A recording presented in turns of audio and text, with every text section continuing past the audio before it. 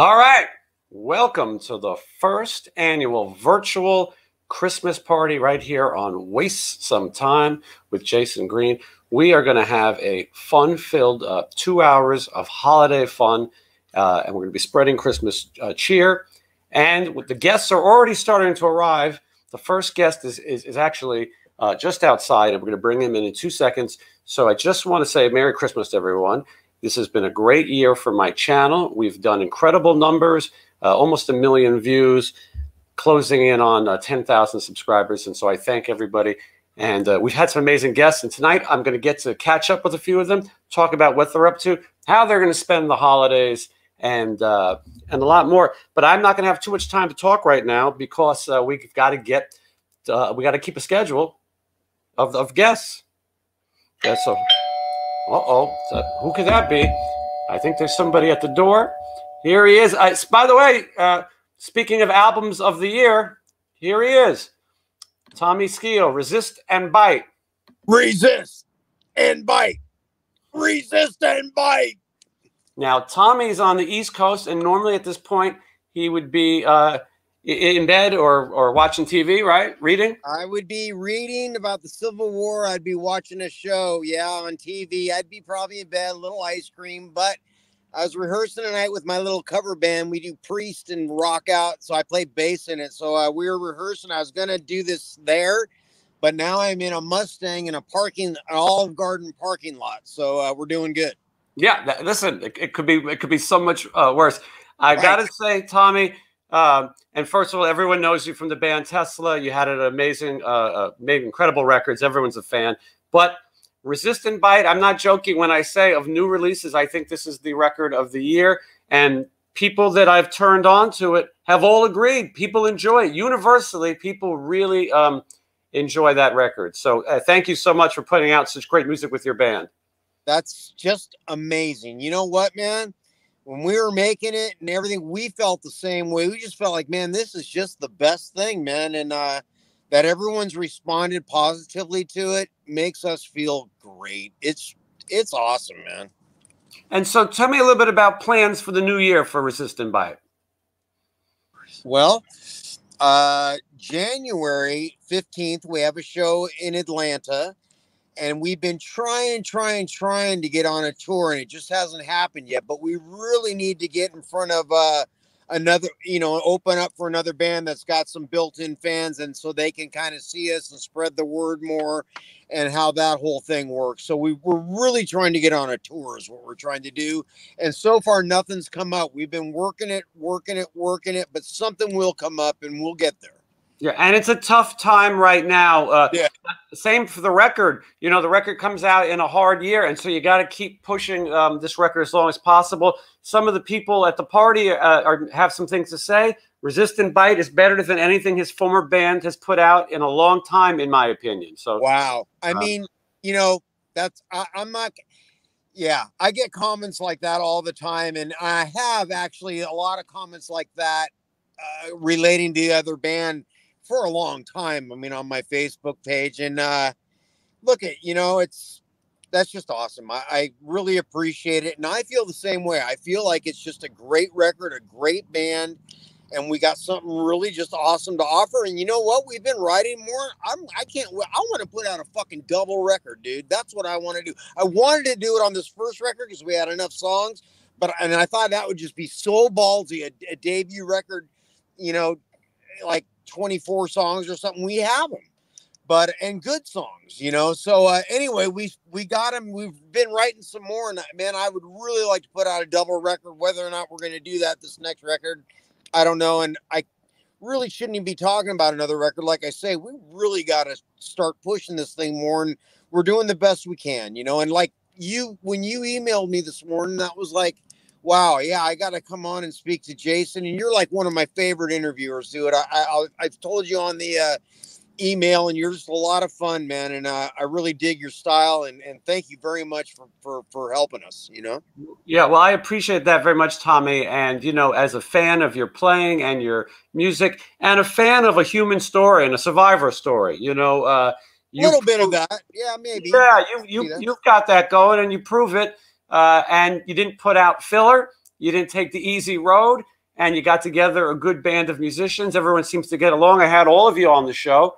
And so I want to make sure that people who haven't heard it yet, there's still time. Nowadays, you can get music like that. You can go to resistandbite.com, the website, and you can find the different packages, because there's physical packages and shirts. Oh, yeah. We got a USB Flying V thing you can get. It's really cool. You can just plug it right into your car, you know, and it's got the record on it. It's pretty cool. It's a Flying V. It's black. It says Resist and Bite on it.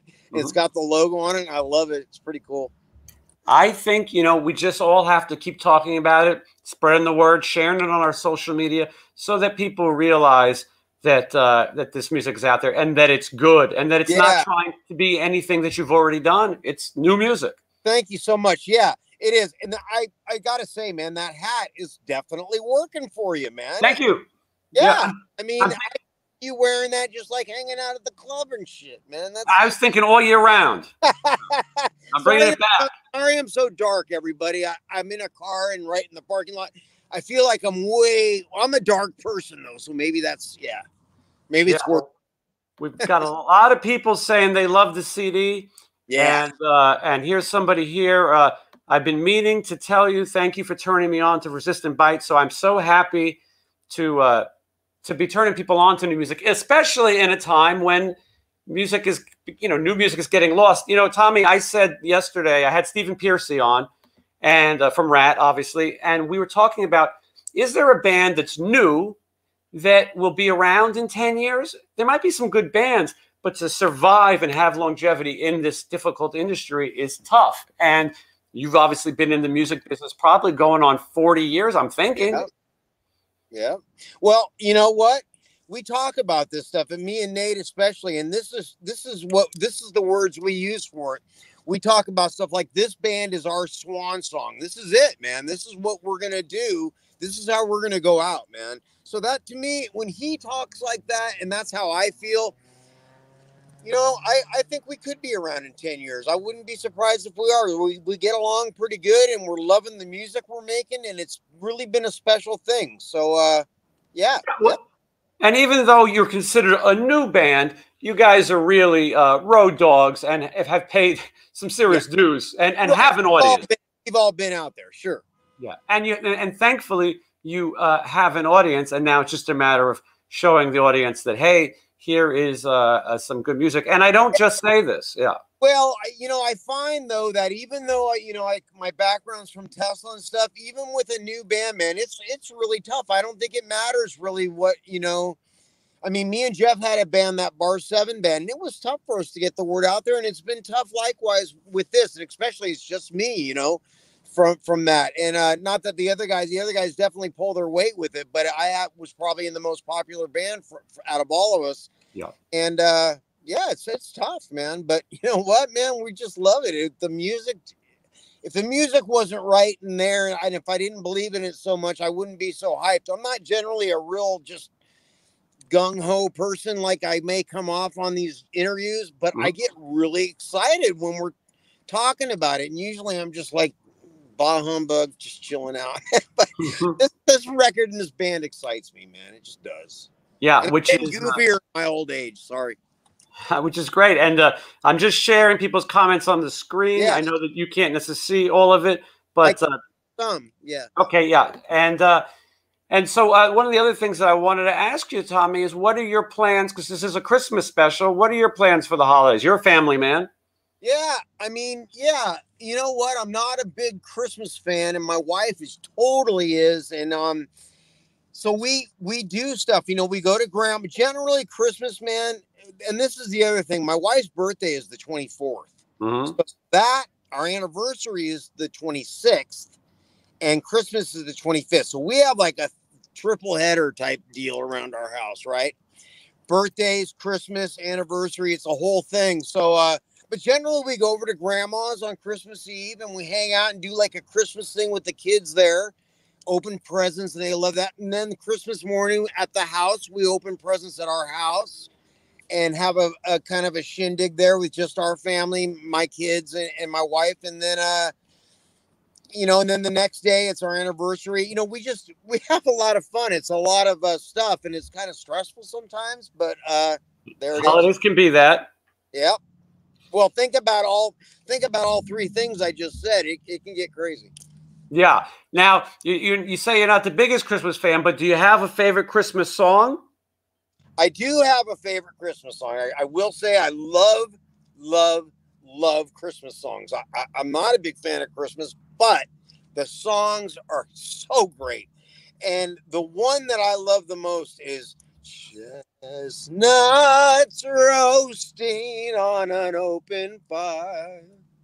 The Christmas song. Jack Frost nipping. You know, I love that song. It's just the best. The audience had no idea that they were going to tune in to see Tommy Skeoch singing crooning, yeah. Or whatever it is, yeah.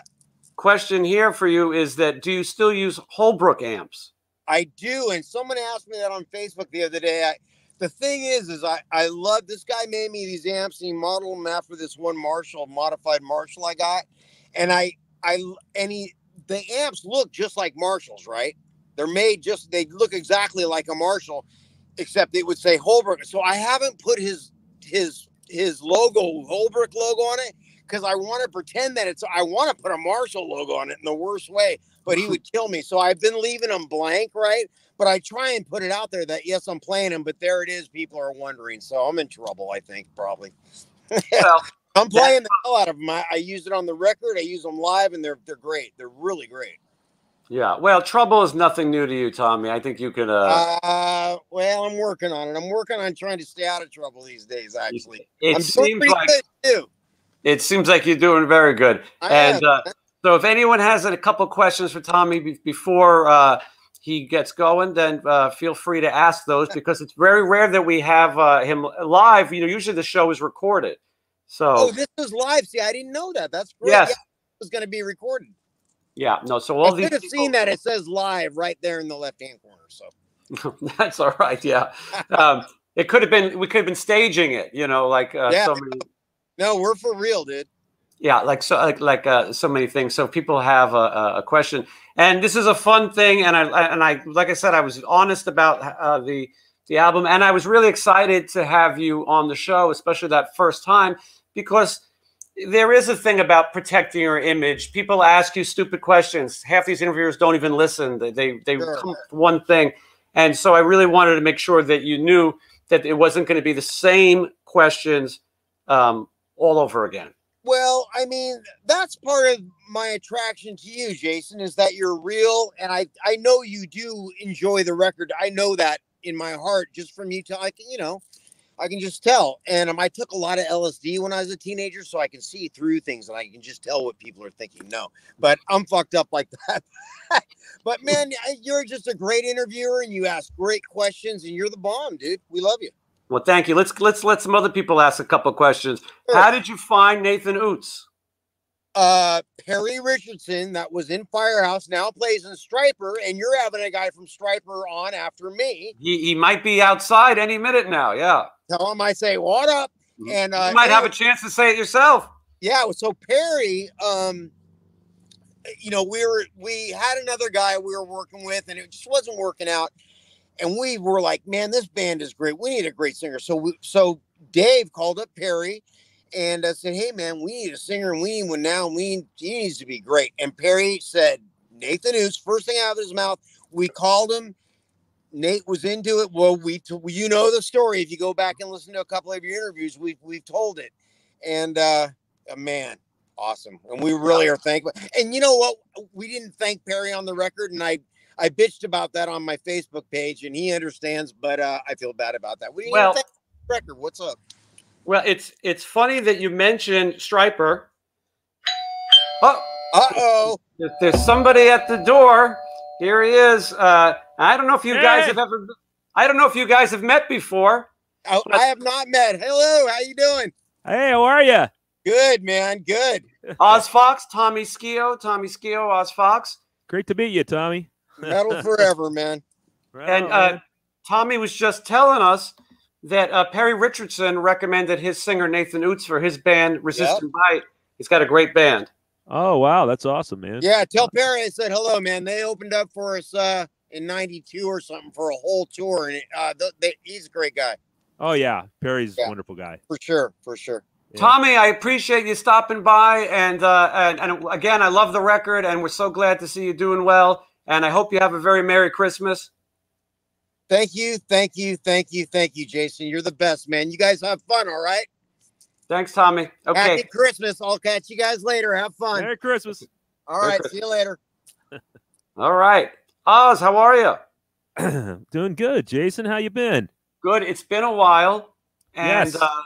it would not be Christmas without somebody on the show who's Christian, and I couldn't think of anybody more fitting than you. Oz, before we talk too much, and I want to make sure that I say I had you on the show before you went in for your first brain surgery. This is earlier in the year. Right. You then went in for a second brain surgery. That's and right. everybody asks how you're doing. And Striper has a really great Patreon package with Q&As and things where they can find out about you and social media. But I'm so happy, Oz, that you're here. And just tell us how you're doing. Well, you know, I guess since the last time I talked to you, I've traveled down a few challenging moments. Of course, my first craniotomy was in March, and they did that and woke me up in the middle of it so that they could make sure I was able to play guitar after they were done. So that was quite an adventure. But anyway, I got through that. Had a pretty smooth recovery through that. And then actually about 3 months after that, I went to Massachusetts and recorded a live in the studio performance shot at Spirit House of Striper doing the whole Soldiers Under Command album from beginning to end. So that was something to be able to do that, you know, kind of made me feel a little more confident about my playing, you know, that I was able to still get out and do it, you know. And so then not too long after that, I had to come home and try to recover more and get ready for another surgery where they actually had to cut the back part of my left ear. Had to cut it open and get inside and cut out another tumor that was in my inner well, actually it's between my inner ear and my brainstem. There was a tumor in there and they had to get rid of that. So I did that one down in San Diego, and ever since then I've taken the whole year off from doing any performing or anything, just because I want to have a full recovery. And come January, I'll be recording again with the band, doing a new Striper album. So great. Yeah. So other than that, I feel great. You know, I just have a little equilibrium issues every now and then, but I'm pretty good. You know, I think it's coming back pretty well. You know, it was obviously scary for you and scary for the people who love you, Oz. I remember seeing you at the Whiskey and wondering if this would be the last time, you know, you play.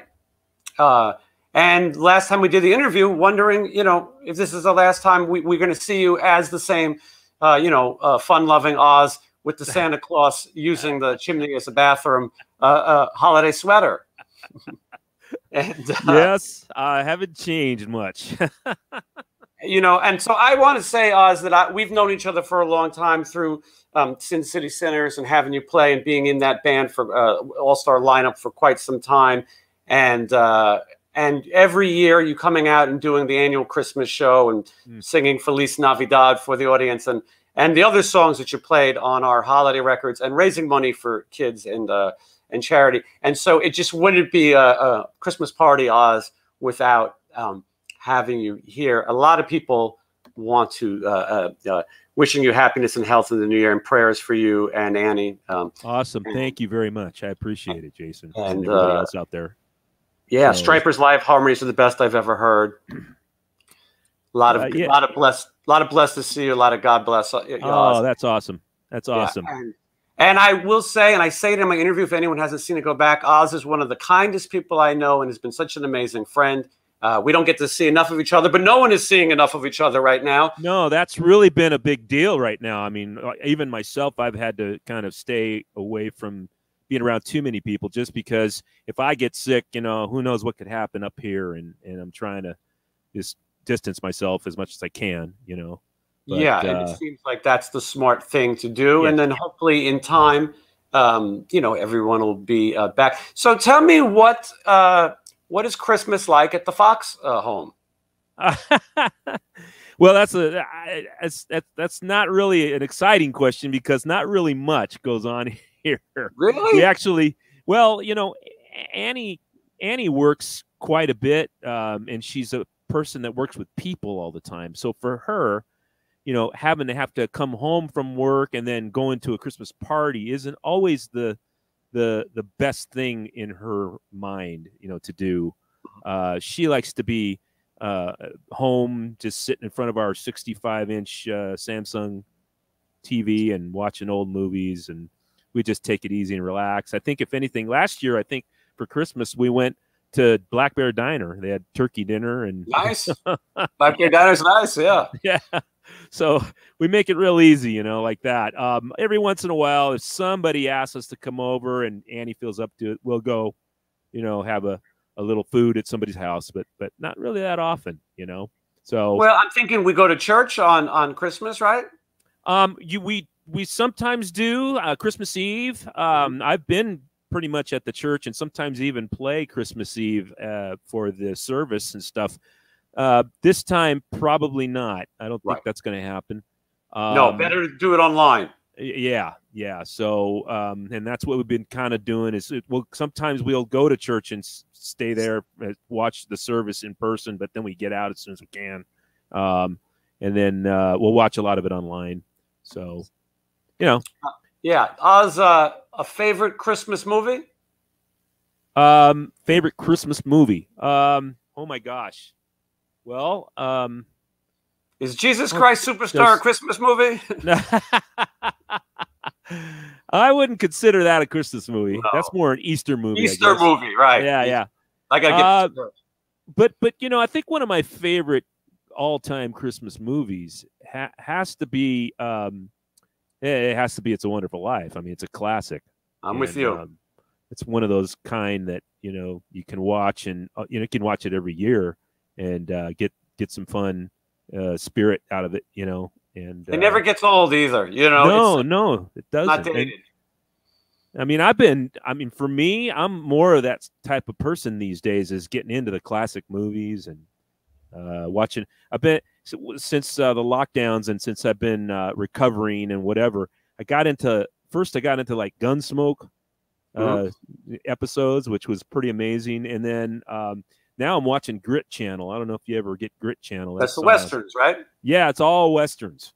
So we kind of got turned on to a lot of those, you know, and have some fun with that. I think, you know, honestly, I think that's what's missing in Vegas is some of that saloon entertainment, you know, with the girls and the, you know, the old time bustiers and, you know, singing with the upright piano and all those great entertainers of the back in the day, you know, such and so. Have you ever seen? We just watched How the West Was Won, and Debbie Reynolds is in it. Oh my gosh! And then the entertainment that they did in it was just awesome. I mean, they need to have something like that here, you know. It shows you how bad modern things are when we have to go back and find these classics, you know. I can't believe that we can't. Why wouldn't some casino have actually a classic show like that? I think people would love it, you know. Yeah, that's my opinion. They've tried everything else. You know, you would think that they would get into that as well. Yeah. So I mean, but anyway, yeah, It's a Wonderful Life's cool. I always liked Planes, Trains, and Automobiles. That was a good one. I think that's a Thanksgiving movie, in my opinion. Yeah, okay. Yeah, but it's great too. Very funny, and yeah, you know, these traditions. You know, we look forward to seeing them every year. Yeah. So I don't know. This is kind of fun stuff to watch. And you know what I watch for Halloween is the old 1935 Frankenstein movie. Oh, they're incredible. The Frankenstein movies are incredible. Yeah, those are great. I can watch those every Halloween. Yeah, they show those old Universal movies on the Peacock channel now. Okay. And, Frankenstein, Bride of Frankenstein. Oz, on this show next week, I've got a kid. He's an actor named Donnie Dunnigan. He's now 87 years old. He was the voice of Bambi in the original Disney Bambi, but he appeared in the movie Son of Frankenstein. He's actually the grandson of Frankenstein, but he starred with Boris Karloff and Bela Lugosi. He's the only person alive.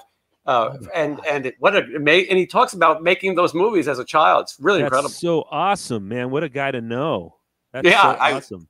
It was really an honor to talk to someone, people like that. I don't know how many more, we're going to have. And he never told anybody that he was an actor. He joined the military, 57 years, 3 Purple Hearts, and never, ever told anyone until much later that they found him that, he was a famous actor. Wow, man, that's awesome, man. It's great that you know him.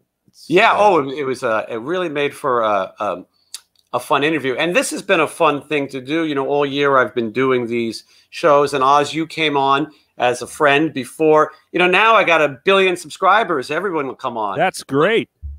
But back then, I had to beg my friends. And I tell the story, Oz, about, it's in our other interview, where we had to do a Sin City Rejects punk rock show opening for the Sin City Sinners. And our guitar player couldn't make it. And you said, I'll do it. Just don't call me Oz Fox. I'm gonna be Jesus for the night. Yeah. And you dressed in your punk clothes and you played. I said that you won first place in the Striper lookalike contest. Yeah, I remember that. That was a great night. We had fun that night. So much fun. We've had so many good times on here. And our next guest, who should be here any minute, I want you to say hello to him when he gets here. Shared a lot of those memories with us as well, but I'll keep that as a surprise. Okay. For a minute. But it's like I said, it's so good to see you in person. You know what I mean, or close to in person.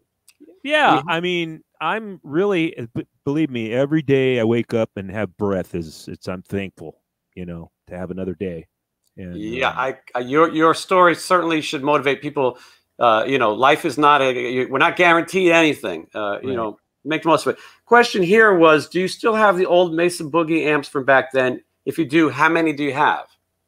Well, I actually sold most of my Boogie stuff, and some of it got stolen out of a storage unit that I had way back right after I went through a breakup with my first wife and put it in storage, and then somebody broke into my storage unit and stole all of my Boogie stuff. The good thing, though, is I still have my old Mark II-C that I purchased way back, and it's sitting right in front of me right here. I use it to record with here at home. So I still have that. I also have an old, what they call a 1980 cabinet, which has got 4 12s in it, and it's got kind of almost like a sheet metal grill in front of it.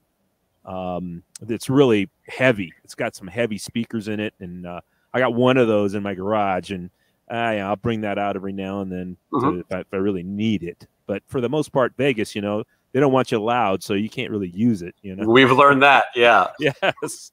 Question is, does Oz have any kids or grandkids? Oh my gosh, yes. Well, I have 3 kids. They're all grown up now. I've got Paul, Leah, and Tara. Paul's the oldest. And then I have 3 grandkids. I have Vera, Cora, and Giancarlo. So 2 girls and a boy. Cora's the oldest. She's 10. No, she's 11. She just turned 11. And then Vera's 8, and Giancarlo's a year old. So yeah, you're busy.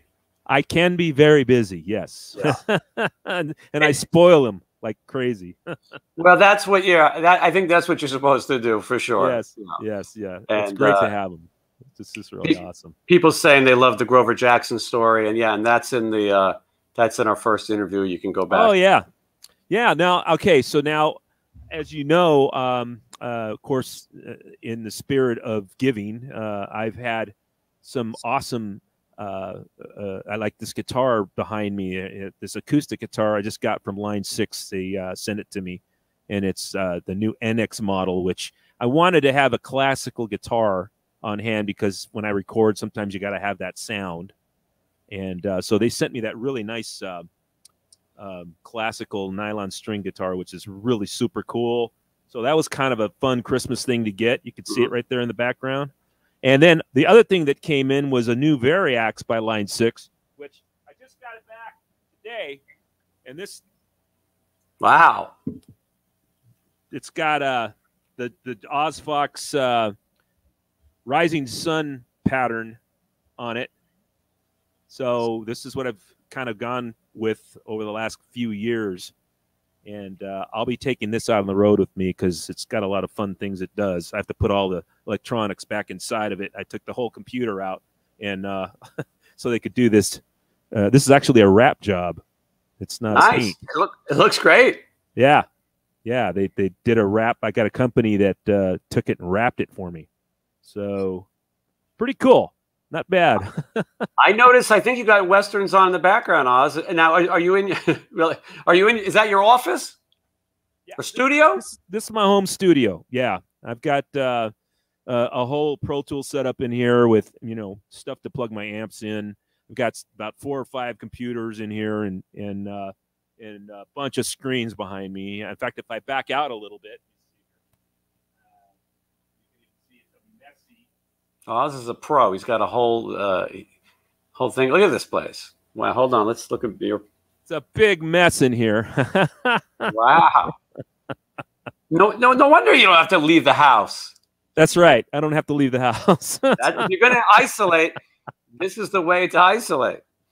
Yeah. Well, yeah. and of course, if I really don't, if I don't feel like doing any of this, I just hang out with my wife. My wife and I. Yeah. There's Annie. There's a picture of Annie. So we just, spend a lot of time together, and we keep each other company. Yeah, absolutely. So well, that's a good thing. Yeah, it's good. It's that's the best gift you can have, being with people that make you happy. Yeah, yeah, and support and keep company. And she's been through a lot with you. Oh my gosh! If it wasn't for her, I wouldn't be around. To be honest with you. And well, I tell you, Oz. I don't know if you hear this, but hold on. Somebody at the door, Oz. Somebody at the door. Somebody's Let's see who it is. Hold on. It's Jizzy Pearl. Jizzy.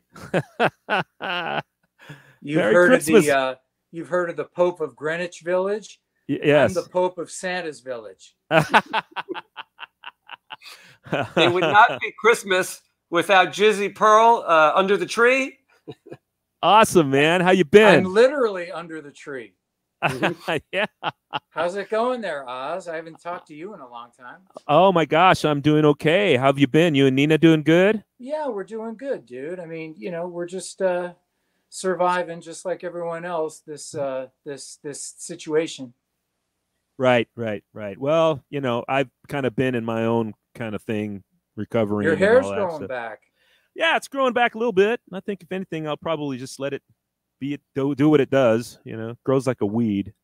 So yeah, I've got to say, we all have spent a bunch of time together. Sin City Sinners here. My favorite lineup of the band, Sin City Sinners, we called All Stars, was Oz and Jizzy Pearl, and sometimes Rowan Robertson as well, from Dio, at Blas Elias from Slaughter on drums, who's right now, he would be here, but he is playing with the Trans-Siberian Orchestra. Two shows for him. 2 shows daily, yeah. And then Scotty Griffin, who is in LA Guns. Maybe not the LA Guns, but a LA Guns. But he's in one. Jizzy, you were in a LA Guns also. You were in a few LA Guns. I'm in several LA Guns. Multiple, plural. But and it was we played so many fun shows and got along, and that was a band that had a history of you say jackasses until I met you guys, and we really always had a really fun time. Yeah, we played a bunch of those Christmas toy drive things. Those were good. Yep. Yeah, we did a lot of every year at Christmas time we'd play the Hard Rock Hotel when there was a Hard Rock Hotel. And we did the toy drives and played the Christmas music, and the Marines were there to collect, and we really did a lot for people and had a good time. And so this year, this was the closest we could get to entertaining for Christmas. That's okay. Well, all of us hanging out virtually. Right? Virtually, at least we get to see each other. Oz, I'm so glad that you were able to stop by, and everyone is happy to see you. and know that you're, January, you get back to work with Striper, and we miss you and hope that hope we'll all be seeing each other soon enough. Yes, hopefully sooner than later, right? Yes, absolutely. Okay, Awesome. Oz, Merry Christmas. All right, Merry Christmas to y'all. Take care, Jiz. We'll talk to you again soon. Take it easy. Thanks for having me, Jason. Thank you. All righty. Oops, hold on. Let's get Jizzy back. And perfect. All right. Well, Jizzy, Shoot, welcome. look at that tree. That's quite the display. Yeah, we got a whole festive. I've had a lot of time to work on it. What an interesting show. I don't know if you've been watching, but we started with Tommy Skeoch, and then Tommy Skeoch and Oz Fox met for the first time. And only at a Christmas party do you have such different personalities.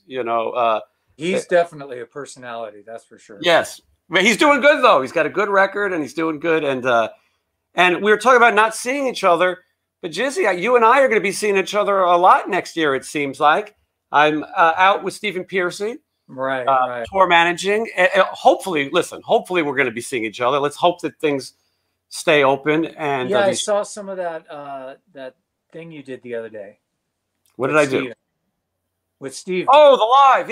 Yeah. It was. I thought he was funny. He's obviously a character. People think he's drinking. That's just how he is. He's a big kid. And yeah, he really is a teddy bear. I mean, once you get to know him, he's a really nice guy. You know what I mean? And he's funny too, because he'll say because obviously for those who don't know, Jizzy sang for about 8 years, I think, right? About 7. 7, yeah. I don't want to age it. But but Steven will tell you all the good stuff, and then he'll come on the air and he won't say anything bad about anybody. You know what I mean? Like, oh, Bobby Blotzer is a gentleman. You know what I mean? Well, the thing about it was, and I've said this before, is that when I was singing, when I was doing his gig, he never badmouthed me in the press or on the internet or anything like that. And I always thought that was such we were both gentlemen, you know what I mean? I mean, he knew it was just a gig, and he knew that there was, what I was dealing with. And, and then when I saw him again, we could hold hands and kiss like lovebirds. And you sang on stage together as well. I mean, Yeah. Now, anyway, but for those who don't know, I'm sure you do, Jizzy is the lead singer for Quiet Riot. And that is the reason why I'm saying we'll see him, because there's a lot of shows with Piercy and Quiet Riot next year. And I think there's one fairly soon. Mohican Sun in Connecticut. I think that's in February. Yeah. And so let's hope that happens. It should, you know what? It should happen. I mean, of course, I'm sure everyone in Europe said, we'll never lock down again. Mm-hmm. So yeah, I know. Absolutely. And you were supposed to go to Europe to do Love Hate. Is that on hold? It's not happening. I mean, they're literally talking about closing down the UK. It's just one of those things of the amount of time and money and risk that goes into touring. You know what I mean? You just can't take a chance. And here it's a day-to-day thing. And I'm hearing, the UK is going to lock down again. It's only going to be 2 weeks, That's how it starts. Yeah. Yeah. That's how they get you. Yeah. A lot of people excited that Rudy Sarzo is back with Quiet Riot. You've done a few shows with him now. Rudy Sarzo's back.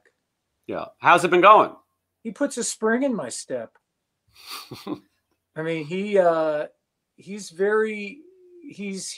just a easy guy. You know what I mean? He doesn't have a bad word to say about anybody. And he has a great love of life. And he's just fun to be around. You know what I mean? And people love him. Who do you think is the more a flashy dancing bass player? Do you think it's Juan Croucier or do you think Rudy? I'm going to have to say Rudy. Juan is he's a whole different, he's on another level of mischief. Ridiculousness. I mean? Yeah. And Rudy kind of invented the whole licking, as far as I know, and the style. And yeah. I mean, once he started licking, it was downhill from then. for all the clones. Anyway, everybody's happy to see you, and so talk a little bit of Jizzy about. Well, first of all, Jizzy, I don't know. You don't strike me as the Christmiest. I don't know if that's a word, fella. But do you have a favorite Christmas movie? No. No, I didn't think so. You know what? The thing about Christmas and holidays and stuff like that, my wife and I are healthy, and that's enough Christmas for me. You know what I mean? I mean, I don't need a whole lot of nonsense. I don't need a whole lot of Walmart, Best Buy nonsense to make me feel good about myself. If everyone's healthy in the household, if the dog's healthy, then look at that face. Yeah. Then that's good. It's all good for us. I got to say, though, on the Christmas note, we did a Sin City Sinners record, a while back, a Sinner's Christmas, and you came up with an arrangement of "Oh Holy Night," and I think it's the best song on the record, and it's great. And I tried to access it, but it's on Spotify only, isn't it? Yeah, but I own all that, and so now it's a matter of putting it back out. After some of the nitwits are not involved anymore, and I'm the head nitwit in charge. We'll get that music back out, and it's great. And I think I actually saw it, and I wanted to listen to it. I remember it being really good. I mean, we just sort of banged it out in an afternoon, if I remember correctly. Yeah, I mean, you wrote, a chart and how you wanted it, and came in, and we did it at Tom Parham's studio, and it's great, and it's a real fun. I listened to it last night. I had to go through my emails to find the original track, but it's great, and we should get that out for people to hear. Maybe I'll put it up on their Facebook. No, it was killer. It was killer. I mean, that was a good time. You know what I mean? Back. I mean, nitwits notwithstanding, as you say, it was just a good time. I mean, that was a good. Vegas was different then. Vegas was. It seemed like it was just more of a community.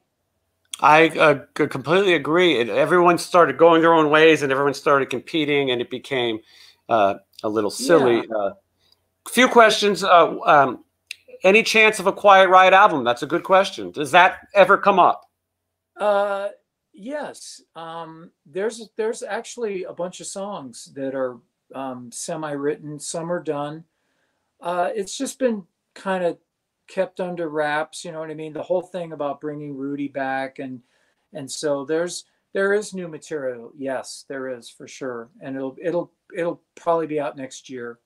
I mean, I don't know how many songs, if it's going to be an EP or a record, or but there's definitely some songs, and they're good. Yeah, and it's a good lineup. I can answer the first part. No, Carlos is not in Quiet Riot. Alex Grassi plays guitar. Who plays drums? It's Johnny Kelly. Johnny Kelly was in the band Typo Negative and is a great drummer, great guy. Yeah. I mean, it's like I said. I mean, I'm hoping 2022, as I know you do. I hope it's just kick ass, and and we can get back to some degree of normalcy. I don't know if it'll ever be normal again, but just gigging, just playing and stuff like that. I've been playing for the last half of this year, and it's just, it would be nice if we could sort of get rid of that albatross around everyone's neck and get back to work. Well, you explained it to me a little bit, because I hadn't been on the road since it's begun, and how states and masks, it's all going to be different when you go to different places. And yes, everyone looks at things differently than Nevada. And so it is a new world out, and the airports are frustrating. And let me tell you, airports suck sometimes. They really do, because you have to, you know what I mean? I just, wearing a mask for 8 hours, 10 hours is rough. It's just rough. And people are really cranky. I try traveling with Stephen Piercy.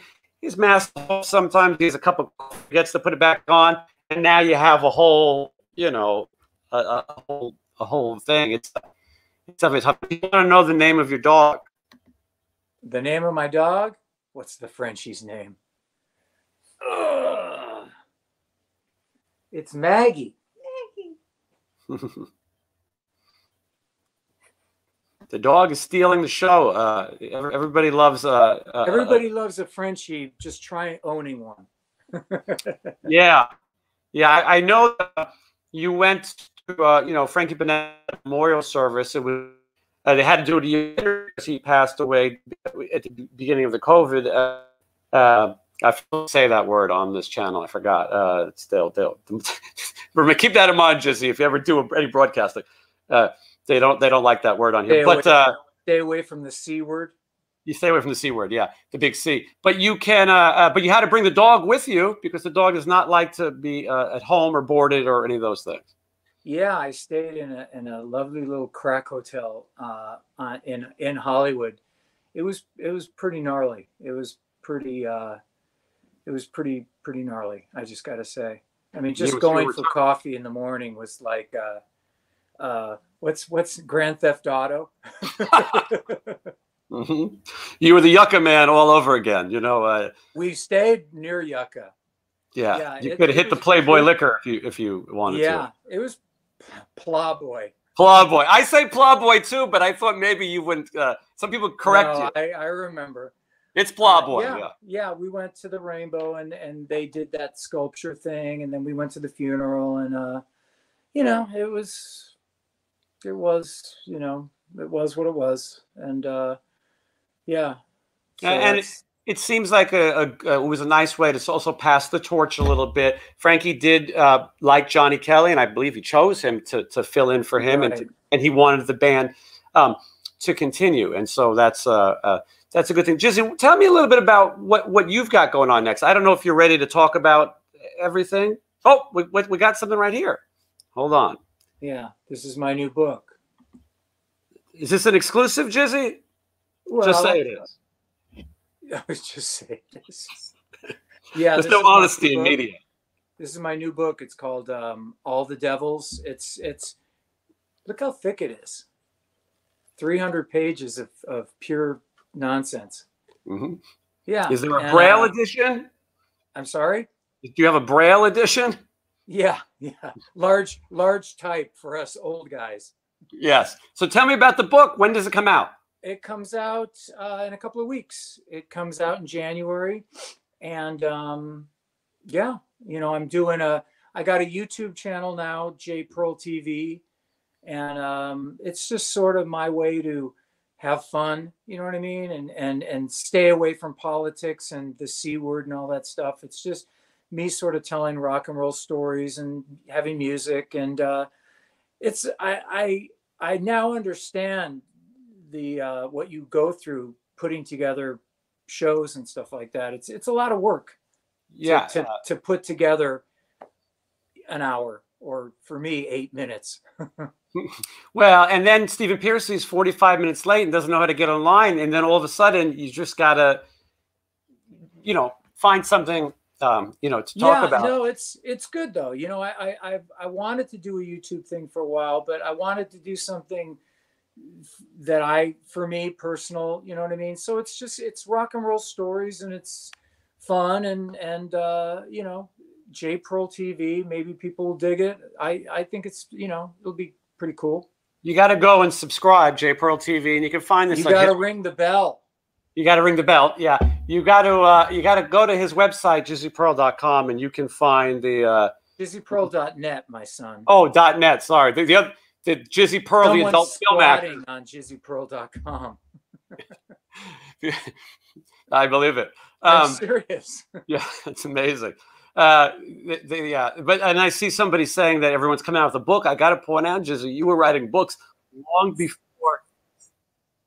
Yeah. I knew Gutenberg. Yes, you were writing books long before anybody else. You're going to get to hear the bell in a minute, because I see somebody's waiting outside the window.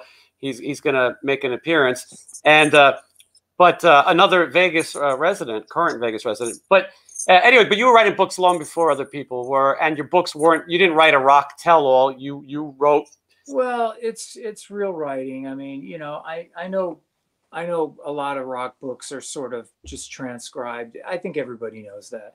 That there's no budding Charles Dickenses, in our rock world. But I actually do write books of short stories, and it's real fiction, and it's and I got them all available at, my wife is pimping for me right now, available Nice. at jizzypearl.net if you guys are interested, and subscribe to my J Pearl TV channel, and I'll be talking to you soon enough when this comes out. I'm sure you'll want to Yeah, I'm run looking your forward fingers to through reading it, and I'm looking forward to getting the word out on the show.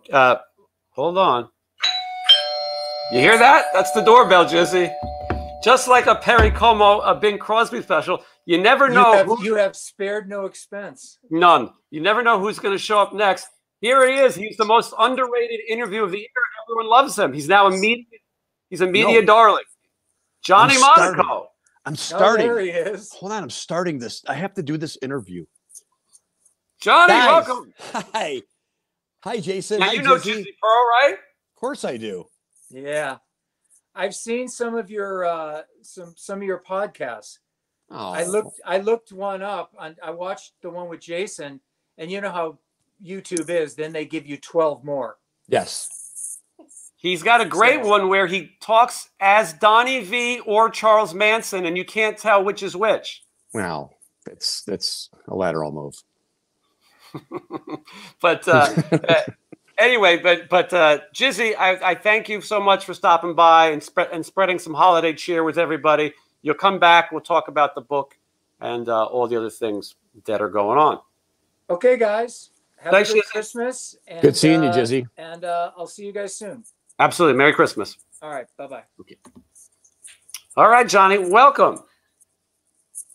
Hi. Now, Johnny, I've got to tell you, your interview was the unsung interview of the year. A lot of people weren't necessarily familiar. Maybe some were. Maybe some thought you were a jerk. I don't know. But everybody everybody loved your interview. To post that interview, that comment. That was you. The only people I think are jerks are the ghosts I live with. No, I've seen those comments, and this isn't even on. I've seen those comments. This one's way better. I've seen those comments, and I thought there were some pretty positive ones. So I thought I was onto something, but there were like 3 or 4 that were kind of mean, and those are the ones I'd like to focus on. But that's a good ratio, though. 3 or 4. I mean, you should see some of the people I have on here and the horrible things that they say about them. 65 comments. I've been counting every day. I go on there and I'm like, why isn't it going up? What did I do wrong? Why did I move here? And then I look at the 3 people that were mean, and I have to reevaluate everything I said. There was a couple mean ones. Someone said something about stop complaining, and another person said, I hope you die. So hope you get hit by a truck. Someone comes over to your house in the middle of the night and kills you in your sleep. They were. Those are a little extreme, yeah. I mean, some people are very mean. Yeah, well, that's I look at those and I try to be even Steven on them, and I'm like, what can I do to improve? Because you read the good ones and that's easy, but I like to focus on the bad ones because then I could really try to improve. Well, it's also a little therapeutic. Sometimes we all need a little dose of horrible jealousy and bitterness from people who are internet trolls, or you get what I'm saying. Yeah, well, you can't make everyone happy, and I try my hardest to make everyone happy. I try to be fair. I'm like Switzerland. I think though, we talked a little bit about Enough's Enough, but we talked about other things, complaining at all. The show is about talking about people's experiences, and I thought it was great. And what I liked best is people went out and listened to your music and didn't know it. A lot of people said they were checking out the projects. Questions are: have you ever worked with Walker? I have not ever worked with Butch Walker. I like Butch Walker. I've seen him play live a bunch of times. He's great. But no, I've only met him a few times. When I see questions like, I figure that you know, like that. I feel like someone's gonna knock it down. I figure, oh, they know, and, you know, waste. Only have so much. Back to me up. It's true. Sorry, it's a bad reception. It's just this place. It's cutting in and out a little bit. I can hear parts of what you're saying. I could probably piece them together. Were you asking me about my book? I don't have a book. Well, in your see it. My pet? No, they don't allow. Well, they do allow pets here, but it's like an extra $20 a month. Actually, I do have someone here that would like to meet you. Perfect. Let's see if I can. Oh. It's my Christmas. I was walking outside the building over by the garbage cans, and I just met the cutest little raccoon, and he's very friendly. You constantly need to feed him, unless he gets violent. Oh, easy. And he's a nice little guy. He just can't stop eating cheese. But he's my Christmas miracle. And like I said, normally it's $25 a month extra for a pet. But we're not going to tell anybody. Jesus. We're not going to tell anybody. He's a little rambunctious. No, More back in his cage. I don't think that coon. When I need to really calm him down, I just hit him with a bat. Yeah, it's fine. Oh, well, and our internet is. Yeah, is it me? Is it both of us? I can't. I don't know. Some people think that with trees. People enjoy you. The people in the comments are saying you're cutting out, so it must be. Oh, yeah. I'm going to be honest. I have been drinking a little bit, not a lot, just enough because I haven't eaten all day. Because I always want to be prepared for a steak. I go out of the house every day, and I'm like, "Who's going to buy me a steak?" Usually, it's a friend. Sometimes it's an enemy. And I just always want to be prepared. So I get this great jacket. This was a Christmas gift from last year, and I always carry enough A1 for a good T-bone. And you don't know if you're going to have to spend a lot for the extras. So you just can put these right in the microwave, and they're fantastic. And you never know when you're going to need a good steak meal. Starving right now because this is like my dinner time, so all I can think about is eating. Why can't I hear you? Can Hold on, John, can you hear me? I mean, kind of. I mean, I'm trying to figure out. I guess I'm frozen on everybody else's screen. I mean, I can hear you a little bit. You sound robotic. I am your interviewer today, and I'm going to talk about that. Johnny, you just entertain while I fix it. Okay, well, let's see. What can I do here? Nothing to get me demonetized. Okay, someone think of a... here, wait. Can we do tricks? Here, think of a card, somebody. Here, wait. Did you see one? You got one? Okay, I'm going to think about the card here. Wait a minute. Is it this one? Is it this one? Is it any of these? Watch. I'm going to shuffle them up really good. Now, it's somewhere lost in the deck. I don't know where it's at. It could be anywhere in the cards. Now, I'm going to look through the deck here. I'm going to try to find a card. I'm going to think about your card. Let me try to pull a card up to the top. I want to think it's a black card. Is it this card? It's that. What if I take that 9 of spades and I just give it a little bit of a wave and I change it? It's just it. I hope that was it because... I was taught that by a very famous magician. He taught me only one trick. He taught me that, and he also taught me how to get around paying the pet fee every month because he owned an alligator. I think there's more upkeep with that. So I vouched for my guy. Here. I try to keep on schedule. I know you said something about Stephen Pearcy not being on schedule the other day, which I watched the Stephen Pearcy interview, and I got to be honest with you, I thought it was fantastic. I like him a lot. He's riveting. He's very honest, and he's cool. That's what I like about him. He's cool. He's not boring. And I just watched him, and I listened, and I learned, and I felt like we could hang out if he was paying for the room. We would definitely be able to hang out. It's Christmas. Christmas, the miracle. Mm-hmm. Oh, he doesn't. He is really down on Christmas this year because he has a problem with the whole timeline. He's like, the Earth isn't 6,000 years old, and I'm like, that doesn't matter. Are you back, Jason? I think. Hold on. There's two of you. What is happening right now? Wow, you are a wild guy. I mean, talk about LSD trips. They don't even see me on this one. Well, I see two of you. I see. Hold on. This is like the most bizarre interview. Thank God you're here. Well, I don't know about God, but yes, that's if you want to thank anybody, thank the unemployment line, because that's what I remember. If it wasn't for unemployment, I couldn't afford this mansion. Now what happens? Why is it still just Johnny? Come on down to Crazy Eddie's. Hold on, I'm working on this.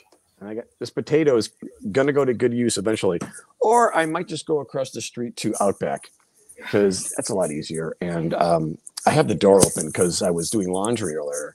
And whenever you live in a place like this, the dryer heats up the whole place. So I had to open the door. That's why my jacket on. Cold. Okay. It's okay. You want to go to bed? Go to sleep. Oops. Right, play limp. Okay. All right. Now, we could have scripted that better. Can everybody see me? I see two of you. What's happening? Can you mix vodka and Jack Daniels? Because I ran out of everything in my apartment. I don't even have food in the refrigerator, but I have elements of food. So I have like mustard and pickles, and there's there's an onion in there, but you can't make any one thing. And I got these. So I drank this one, but I know there's something about brown and white. You're not supposed to mix them. So I don't know if you should. Do you know anything about that? I know that I like to drink champagne and Ripple, and then I mix it together and I call it Champipple. Ripple? Oh, yeah. You live on the east side. Yes. Okay. That's right. Well, usually I'm not a big drinker, but, I was bored all day today. Went through about 160 songs. And I got to the point to where, I wanted to get ready for your interview. And I'm like, what could give me some more energy? So I washed my face 3 times and I'm like, I look a little red now. And I took a shower. I did my laundry. I'm like, well, what if I start drinking? That would probably help, but I don't feel any different. I mean, maybe that's not enough. All right. Now someone would like to know, what was your last guitar purchase? Well, I don't buy a lot of guitars. I don't like guitar players. I don't have like lots of guitars behind me on the wall. And, but I think the last one that I bought, I returned it. It was a $2,800 Les Paul. And when I realized that, it didn't have a whammy bar on it, I just took it back. And, I think the last guitar I might've bought was a Strat, an American Fender Strat, a really good one.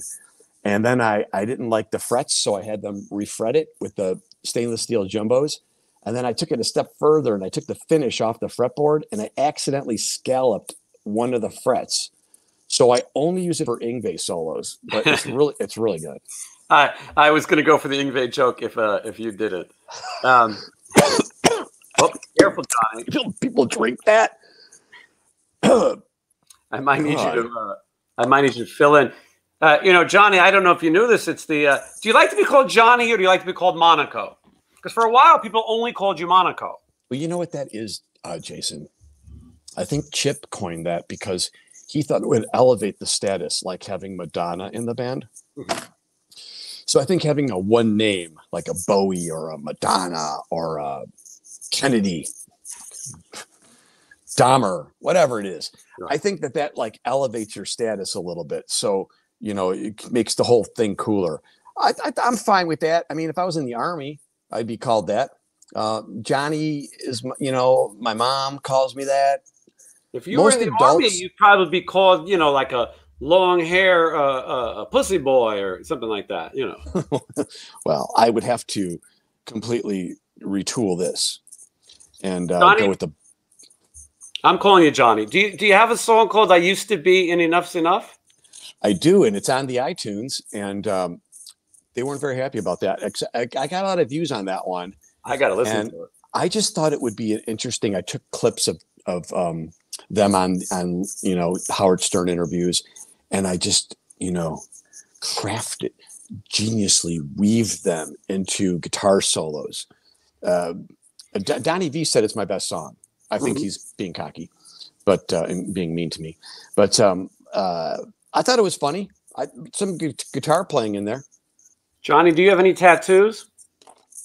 You know, I don't have any tattoos. I'm really afraid of needles, and also afraid of whatever the new trend is going to be in 10 years. So I know if I got something on my, they'd be like, "That's so 1995." I'm like, you're right. Yeah. So I'm still trying to get rid of this tramp stamp that I got, and then I got this tribal ring around my arm, and you know, it's out of style. It's very popular. It used to be where it used to be a rebel to have a tattoo. Now you're more of a rebel if you don't. But I don't have any piercings. All my piercings are internal, and I don't have any tattoos. I'm fine with tattoos. I see a lot of good ones out there. I'm just kind of someone who, like, you know, if the line was a little off, every day I'd wake up, I'd be like, me too, Johnny. But first of all, I got to say, nowadays to be a rebel, things have changed. Now you got to cut your cock off, you know, to be a rebel. You know, I don't say that. I don't know if that's politically correct, but nowadays it's much more extreme. But I'm with you, Johnny. I'm a little neurotic. I look at tattoos and I think there's nothing in my life that I want on my body that I can decide on for that long. I think you're right. It's actually very accepted to not have a penis nowadays, or you had one. I mean, that's like a very in thing now. I'm not. For me, it's, you know, you don't have one, you have one. I'm in the elevator every day. I don't know what they got under there. I know they're looking at me weird. They're pressing the wrong buttons. The whole hallway smells like pot. So the last problem I have is if they have a wiener. It's a good thing I didn't have Oz Fox on right before you. You know what I mean? That worked. That transition worked out well. Well, you know, Oz, he is a great guy, and I'm glad he is feeling better. And I'm so happy that worked out for him.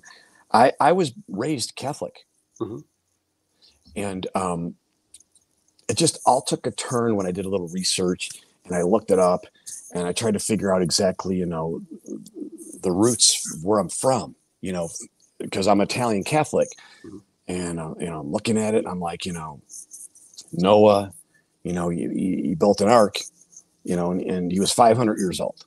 I'm not. That's not me saying that. That's what they tell you.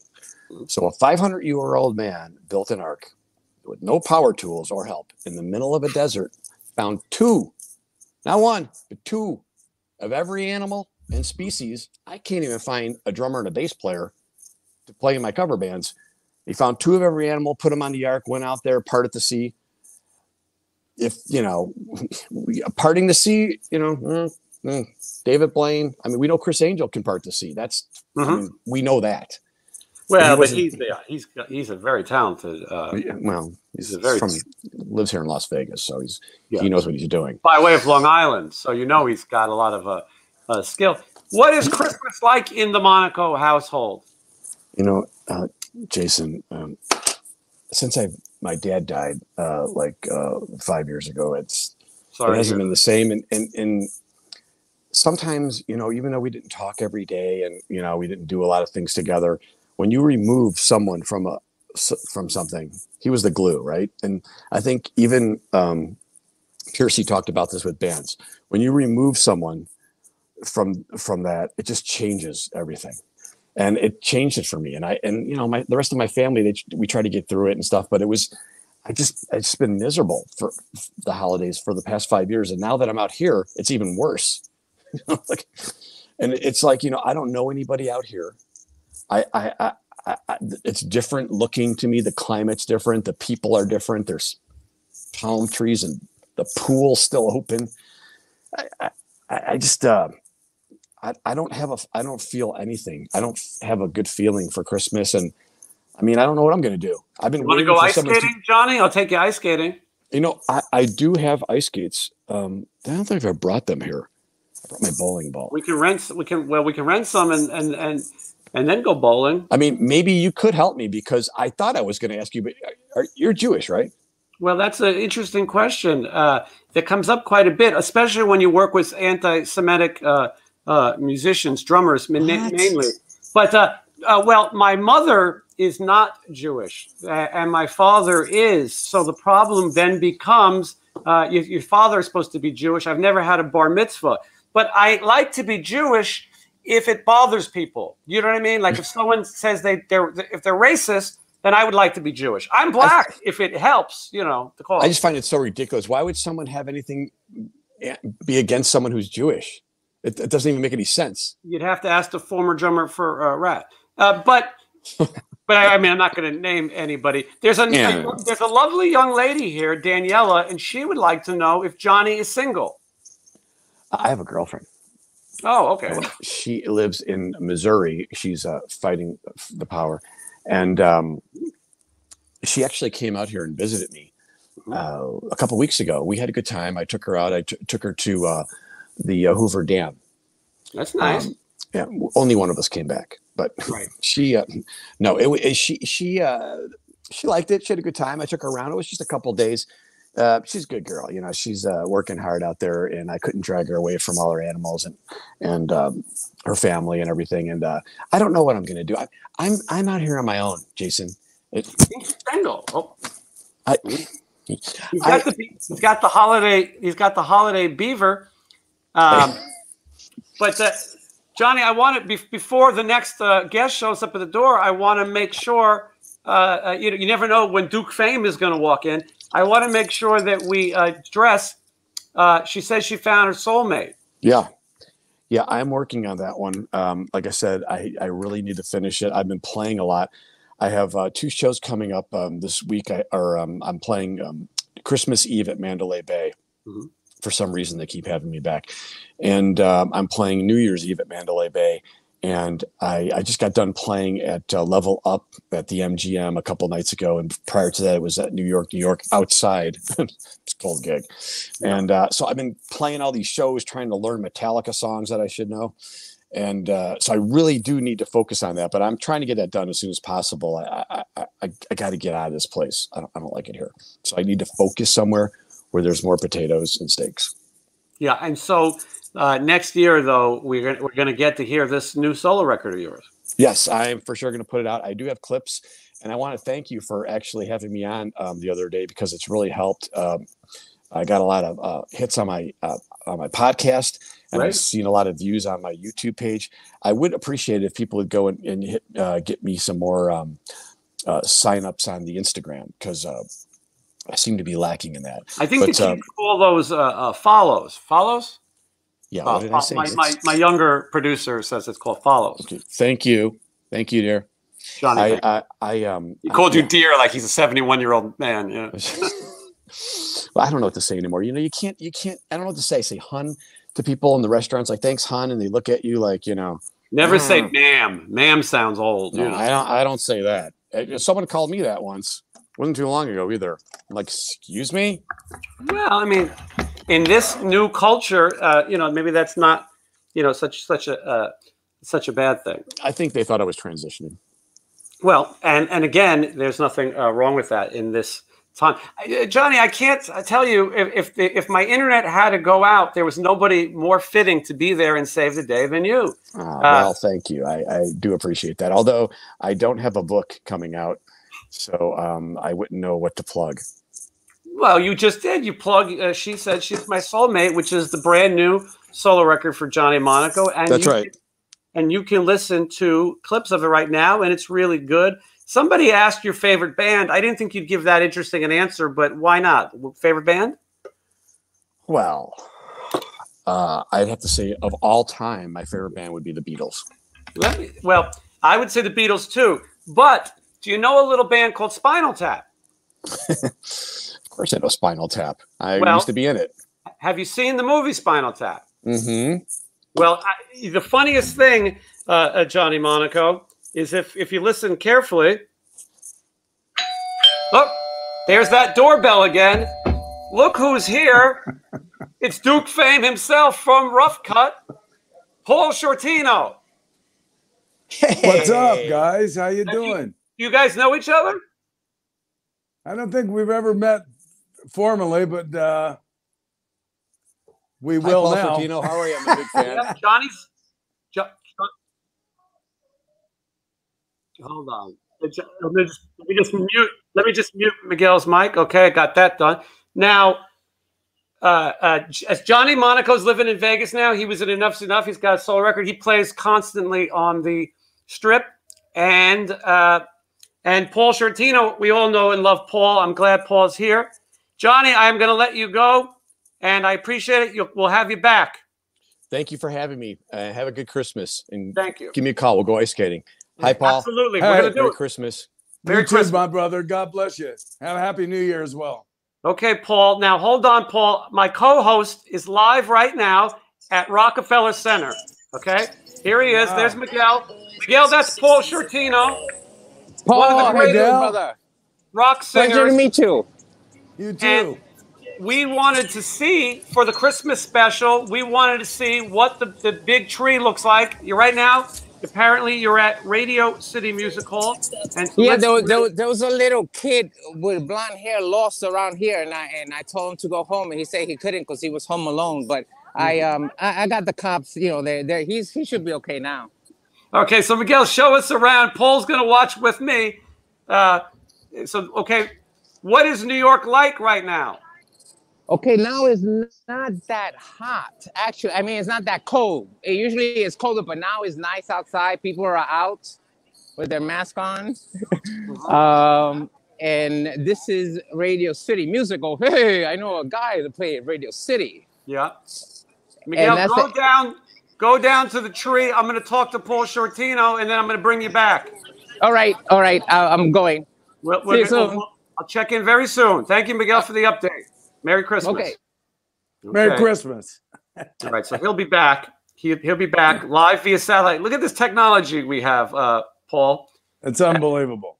As we see, Paul, I had a few of our old friends on tonight, and it would not be Christmas without having you here, because you've come out and done so many of the toy drives with us, Toys for Tots. You do so much on your own for these great causes. And it's not Christmas without you. Well, thank you, Jason, and it's an honor to be here with you tonight. And I wish everybody a Merry Christmas. Last night I turned on Netflix, or it wasn't Netflix, it was Amazon Prime, to watch It's a Wonderful Life, because it is a wonderful life, even though it's kind of upside down right now. But we all have to look for the best in every day and the best in our fellow man. So I wish everybody a Merry Christmas and a safe one at that. Yeah, I'm going to go see It's a Wonderful Life on Christmas Eve in the movie theater. It's become a tradition for me. And that's awesome. It never gets old. And no, it doesn't. It's one of the greatest. They never thought it would be as great a picture as it turned out to be. It was a flop, I guess, in the theaters when it came out, but when TV came out, when everyone had a television in their home, it became one of the most watched films ever on Christmas Day or during Christmas week. So yeah, absolutely. It really is funny how that happens. Look, Paul, by the way, there is the Rockefeller Center Christmas tree. Oh, man. How cool is that? We can't be there in person, but at least we get to see it. Is that Mr. Rockefeller on the top there? I believe so. He probably owns the city. Absolutely. Look how great that is. So I'm glad beautiful. I'm glad even via satellite we're getting to see the tree. And so, Paul, a few people asking, statement. Paul is one of the greats. That is 100% true. And a lot of people commenting about how a hearing aid stars that you are the best on there, knocked it out of the park. I couldn't agree more. Paul definitely stole the show, and that's saying a lot because a lot of great performers. There were a lot of great performers on that, and I'm blown away that you even feel that way. Thank you so much. We all got to sing the song all the way through, each guy. So Ronnie was the master behind the board, him and Angelo, and picking out the best of everyone's performance. So I was just really lucky and grateful to be a part of something that was so incredible to be involved in. Every rock star ever dreamed of meeting was there. Yeah, absolutely. Paul, tell me a little bit about what is in the future for you. I see people ask about Rough Riot. I know that is done, but the Rough Cut record is great. By the way, Rough Cut 3, I've talked about it on the show. I've had all 3 on the show.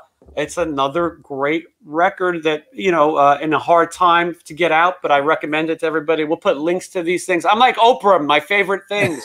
And Rough Cut is so great. I'm writing them. We're almost done with it. With the King Cobra record, and it's with Carlos Cavazo on guitar and Rowan Robertson.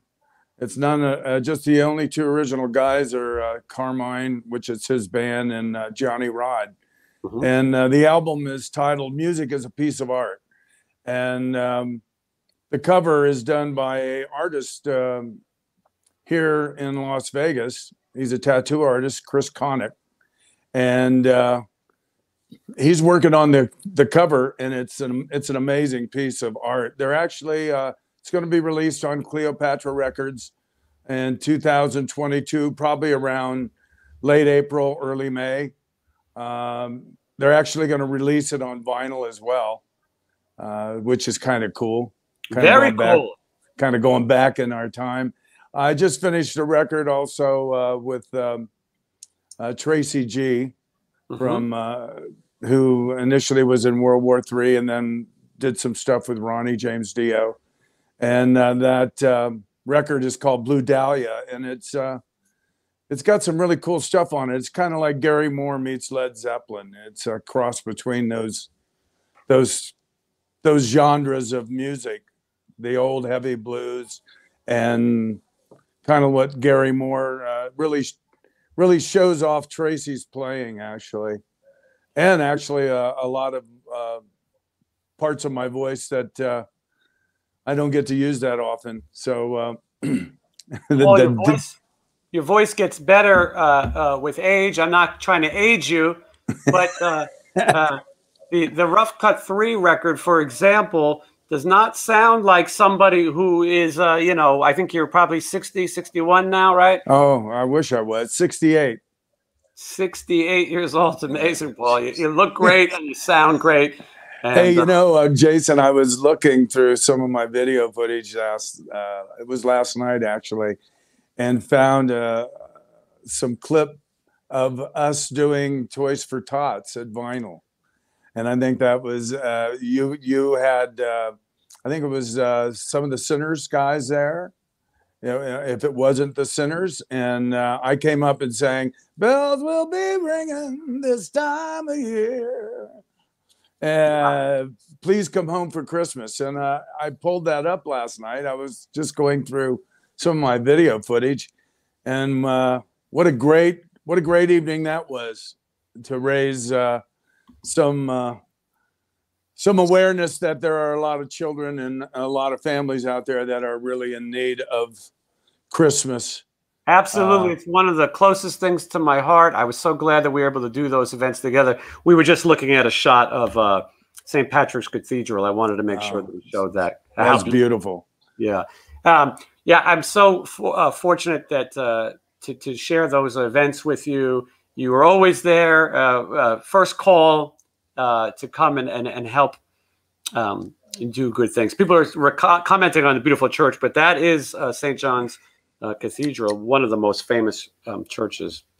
Yeah, I actually, we visited that. I did an event. It was called The American Ride, and it was for all of the people who worked at Ground Zero right after 9/11. And we did a concert on Yasser's farm.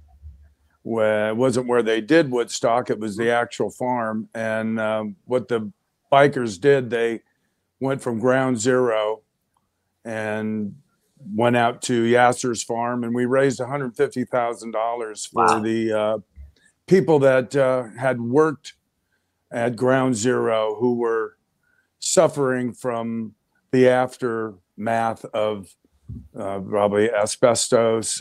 God knows what was in the pile of rubbish there, but we went by and to Ground Zero, and we actually went by that church. Many great movies have been filmed in that church. Oh, absolutely. Yeah. New York is a great place to visit. I'm glad I'm here in Vegas.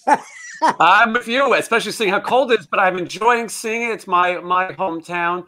I enjoy watching it here and getting to show it to people who are watching, because we got people watching from all well, you know, I'm in my bathrobe, and I've got a hat on with the matching band with my leopard here. But I had remembered that we were going to talk, and I just had woke up from a nap. You're Paul, you're even stylish when you wake up from a nap.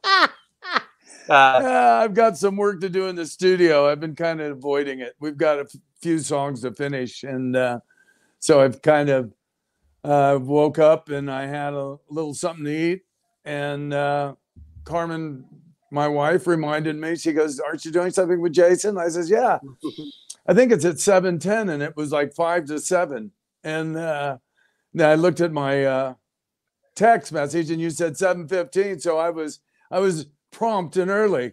Exactly. Now, Paul, we've got somebody outside who you know from your past.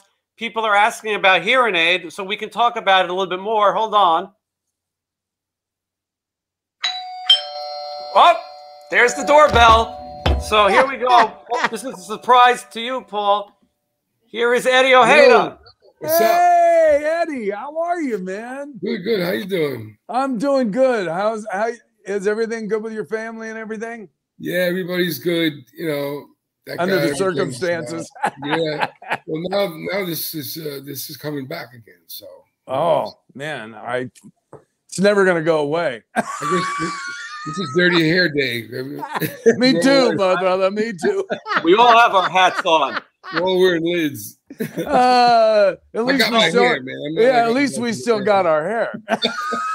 The people we're talking about hearing aid. You've got two people who performed on hearing aid right here on the show at the same time.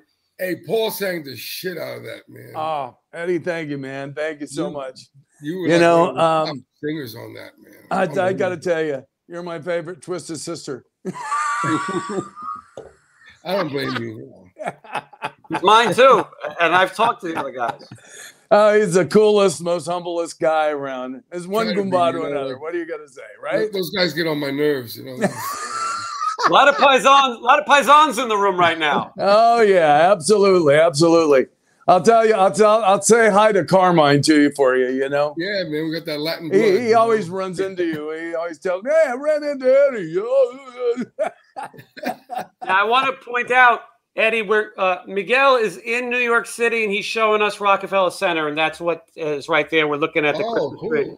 Well, so for those of us, yeah, for those of us, because Eddie, you're in Nashville now. You got out of New York. Yeah, man. Yeah, you're in Vegas, right, Paul? Yeah. Where are you at, Eddie? Nashville. Ah, my ex-wife just moved there. A lot of people are moving there. It's a great place for music. It's insane how many guys rock guys. It's not just country guys anymore. Oh no, exactly. Well, now country's more like It's just like pop rock, you know. Exactly. It's got very if you want to be a guitar player and be heard, it ain't going to be in rock and roll. It's going to be in some chicken picking and country. That's right. Man. You know, there's some really great stuff out there too. Some great artists. Oh, great musicians, man. Like, you know, the honky tonks down on Broadway. I mean, I try to stay away from Broadway because it's just a little too hectic, especially now. But you go to every bar and everybody kicks ass, man. There's like nobody. Every band is good. Plays great. Oh, great musicians here, man. I watched this thing on the Writers of Nashville and how that came about. Yeah, it was always the guys that were standing at the Grand Ole Opry as Johnny Cash and these guys came in from the road. They didn't have, you know, maybe not Cash so much, but some of the other well-known country artists would come off the road and they really didn't have any time to write material. And some of the greatest writers came out of Nashville. Some of the greatest material. Yeah. Mac Davis. I mean, baby, get hooked on me. Wrote some really other great songs, and that was like that's the only one I remember. Yeah, I love that era. Remember in the 70s, all those songs. Oh, the one-hit wonders. I mean, there was some great material that came out of the 70s. Chicago died. Brandy. Oh yeah, Wildfire by Michael Murphy. My love goes where my rosemary. All those songs. Yeah. A thumb goes up, a car goes by. I said, "Hey, Brandy." Oh yeah. Oh man, there's some great stuff. You know, these eyes are crying. Right. The Guess Who was just amazing. There's some great music in the 70s that people don't realize that was kind of like the foundation of all of the 80s stuff. Exactly. It kind of got everybody ready. They were all like, you know, that was kind of big anthem rock at the time. Some of those songs. Big time. You know, and nobody expected what was going to happen in the 80s. It turned out to be producers were the key to the record companies, and it really wasn't letting the artists just go in and do what they want. I was watching this thing on I think it was on the story of Atlantic, and the Led Zeppelin wouldn't let Atlantic in the studio until they were done with the record. Wow, I never knew that. I didn't hear that one. Yeah, they went in there and they would record, and then they would go, "Hey, can we hear what you guys are playing? What's going to be the hit? You know, you can't hear nothing."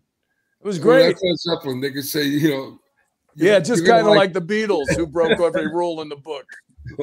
This is the best Christmas party that we could ask for. You know, it's virtual, but it's so great to see us all, get to talk about music and have a good time, and also entertain all the people who are watching it. Paul, and not have to wear a mask too. Yes, Jason. we don't have to wear a Santa hat though, maybe.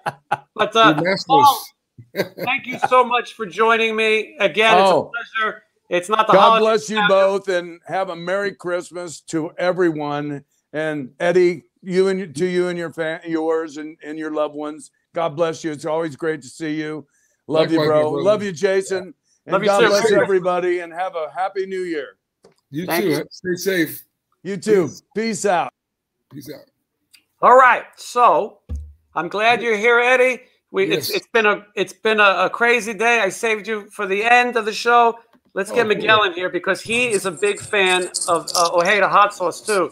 Miguel, can you hear us? I can hear you. I'm looking for Jimmy Fallon. I'm in the ABC Cover your building. face, Miguel. They're gonna think you're in the Taliban in there. He's in Rockefeller Center.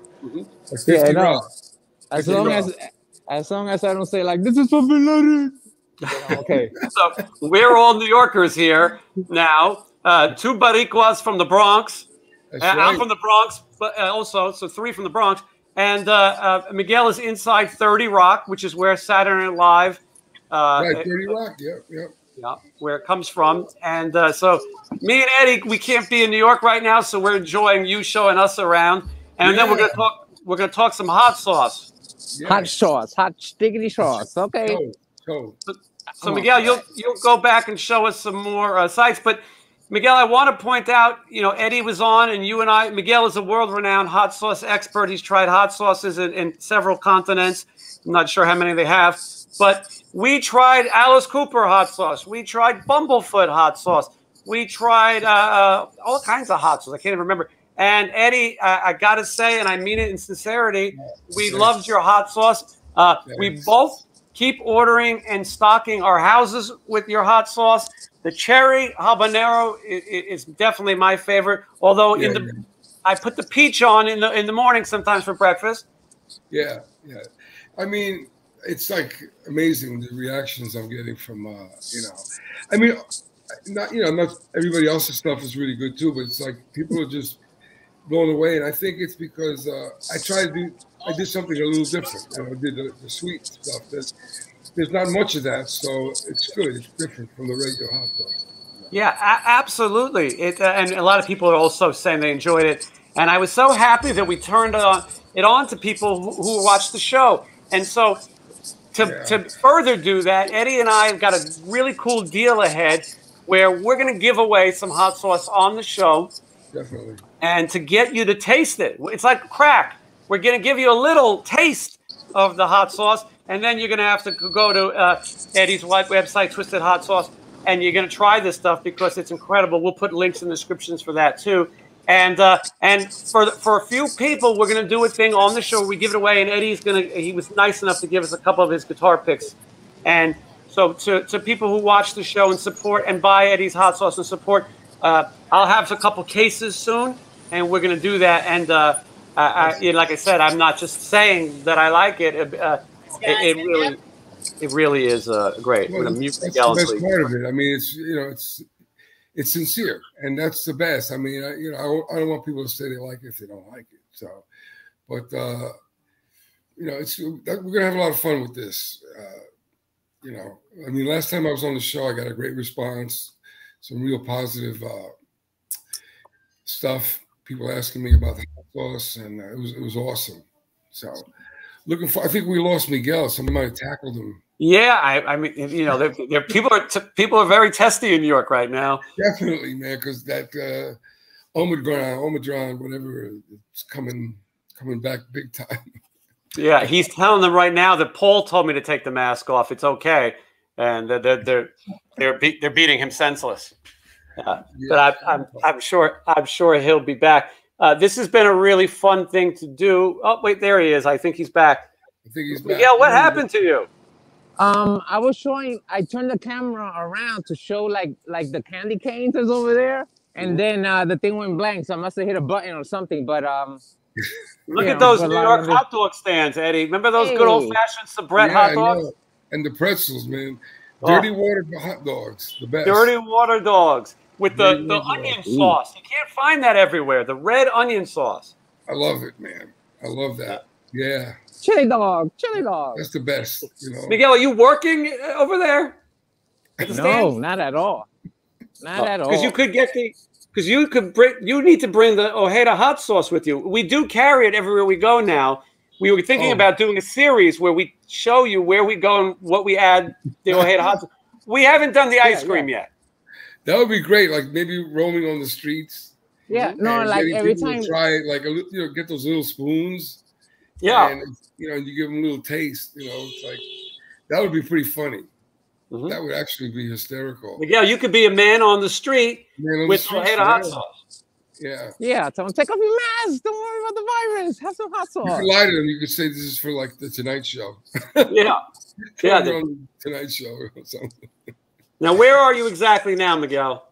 I am on 50 West 52nd Street. 52nd Street.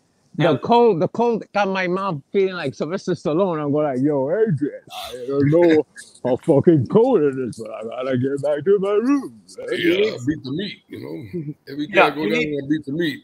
You need some Ojeda hot sauce to warm you up. Miguel, I'm going to check back in with you in just a minute. Don't go anywhere, all right? All righty. Stay there, and we'll chat. I'm going to wrap up with Eddie, though, and then we'll chat. All right, Miguel. Right. Okay. It's so funny, man. You have him doing the street thing. He's the man on the street. It's Eddie. Every year we would do these charity events here for Toys for Tots, and this year, places are not having these kind of gatherings. And so I thought it'd be fun to have some of my favorite guests on who made some of my favorite records or some of the best stories. And listen, I've said it on the show before. You've been on twice. Is that Twisted Sister is the hard rock heavy metal band that changed my life. I've been such a fan of yours. So it's a pleasure that to get to talk to you. And our best conversations are off the air. When the show ends, then we really dish the good stuff. But, you know, that's for us. But and I'm so happy to discover this hot sauce and share it with other people. Eddie, what is Christmas like in the Ojeda household? It's pretty mellow right now. My daughter's actually coming here from LA to stay with us for the weekend. Mm-hmm. So it's kind of funny because she wanted a dining room set. So I told her, okay, look, I'll buy that for you for Christmas. So then she calls me back maybe a couple hours later. She goes, you know, instead of the dining room set, maybe we should buy airplane tickets to Nashville. I said, yeah, definitely come. So now, you know, I'm going to end up paying for both. Mm-hmm. Well, like the dining room set and the airplane tickets. But hey, man, you know, it's Christmas. Eddie, you don't have to answer this question. I'm just going to read it. Eddie is such a nice guy. How does he put up with D? You don't have to comment. But well, no, D, you know, it's funny. D's very intense on stage, but he's not like that.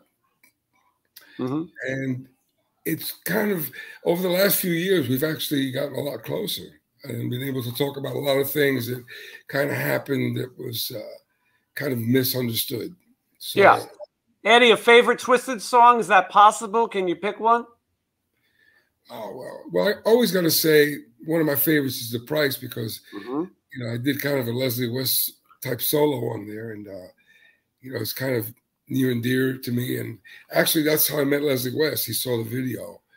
And, I went to the China Club, and Larry DiMarzio introduced us, and he said, hey, man, I just saw that video, The Price. And I said, I really like the way you played on that. I said, well, you should. It's you. You know, I definitely copped your whole vibe to do that. Like, I thought, like, what would Leslie do? You know, Eddie, what's funny is when I was a kid listening to Twisted Sister, my mother told me, oh, I like this. It sounds like Mountain. And I thought she was crazy. I thought my mother was just, she says everything sounds like what she likes. But my mother was right. Oh, that's weird. Yeah, because I mean, I tend to, that's the kind of style I play in, like a Leslie Clapton kind of vibe, Hendrix. And, you know, that's old school. That's my way of playing. So, you know. We've got a link right there. It's in the chat, twistedhotsauce.com. So we want to make sure that people get that. Eddie, I want to have you tell you a quick story, and then we'll talk a little bit more about Christmas, and then I'll let you go. You told me a story. I have a big collection of memorabilia and autographs. You told me a story about obtaining an autograph that this is one of the craziest stories I ever heard in my life. I think you know who I'm talking about. Can you tell me the story and tell the audience? The Jimi Hendrix one? Yes. Okay. Did I tell you that on the phone? Or on the phone, yeah. We never told it on the air. Oh, okay. Well, there was this thing called the Soul Together show at Madison Square Garden. And like all the soul bands like Sam and Dave, Aretha Franklin, all these people were, you know, from Atlantic Records were doing that show. So I went to that show, and I'm with a friend of mine, Orlando, this guy that lived in my building. And, you know, we're both looking and clapping and getting into the music. And all of a sudden he turns to me and says, look who's next to you. And I said, who? And I said, oh, shit. It was Jimi Hendrix standing right next to me, like clapping, you know.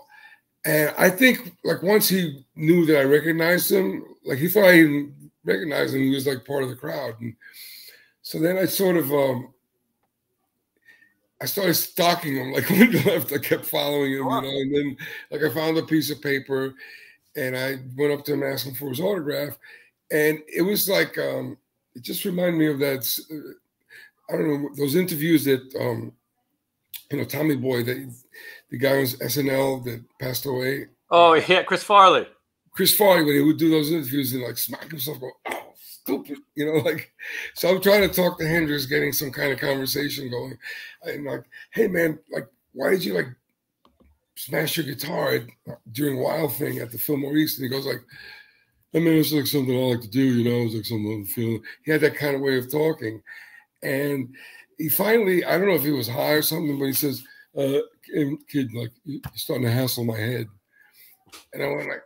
Oh, I felt so bad. Like Jimi Hendrix just told me I hassled. You hassled Jimi Hendrix's head. Yeah, but you know, I got his autograph, and I was, you know, I was definitely starstruck. I was, you know, I was lucky enough to bump into Jimi Hendrix like that. You know, something that's those are things that made me feel like it was like a sign. Like this is something's going to happen for me. You know, and the same thing with I've had. You know, I got his Morrison story.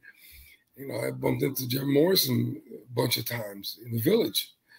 You know, really, that's insane. Yeah, oh, it was like, and every time he was always with some super hot girl, and with the leather pants and the whole Morrison look, you know. And he was really cool. I would just go up and say, "Hey, Jim, how you doing?" He goes like, "Hey, kid, how's it going, man?" You know, one of those things. Hey, kid, but.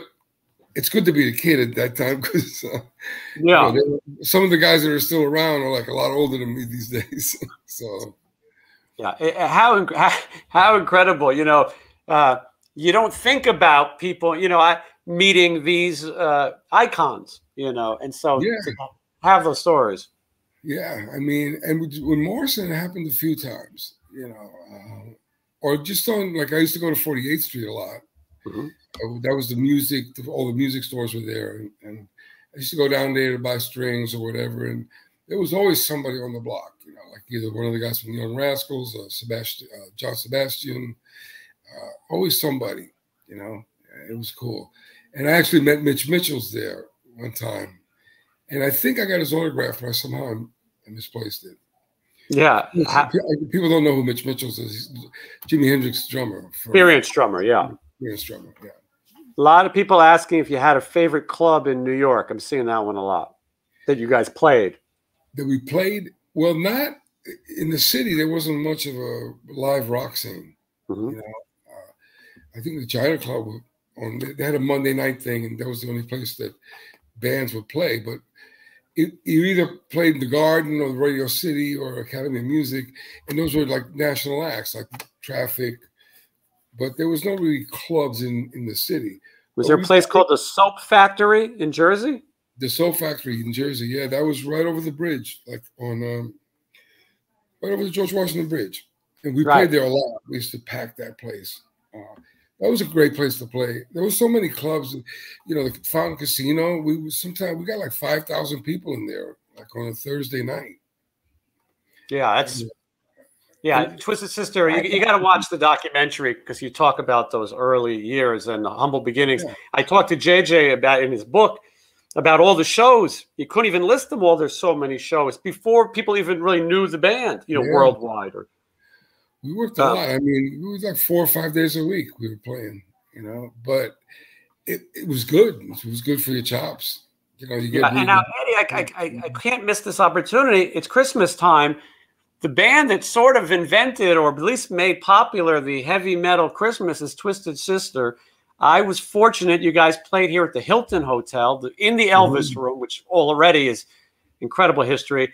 You were nice enough to get me tickets. I was front row every night to see my favorite childhood band that I never thought I would get to see because by the time I could go to concerts, you guys were off not speaking. Yeah. And the Christmas album is great. It's great fun. And I think it kept the Twisted Sister alive a little longer for us because you couldn't break up. It was probably the biggest thing you'd done in ages. Yeah, that was, you know, that album did very well. And a lot of other bands, a lot of other hard rock bands started doing Christmas songs. But I kind of, you know, we kind of just did that and we did it our way. You know, we definitely copped the feel from a lot of well-known songs to get the groove going during the arrangements. But, you know, we did a heavy metal Christmas album and people really dug it and still like it and the videos. And it did a lot well than a lot better than we thought it would. You know, and it's going to live forever.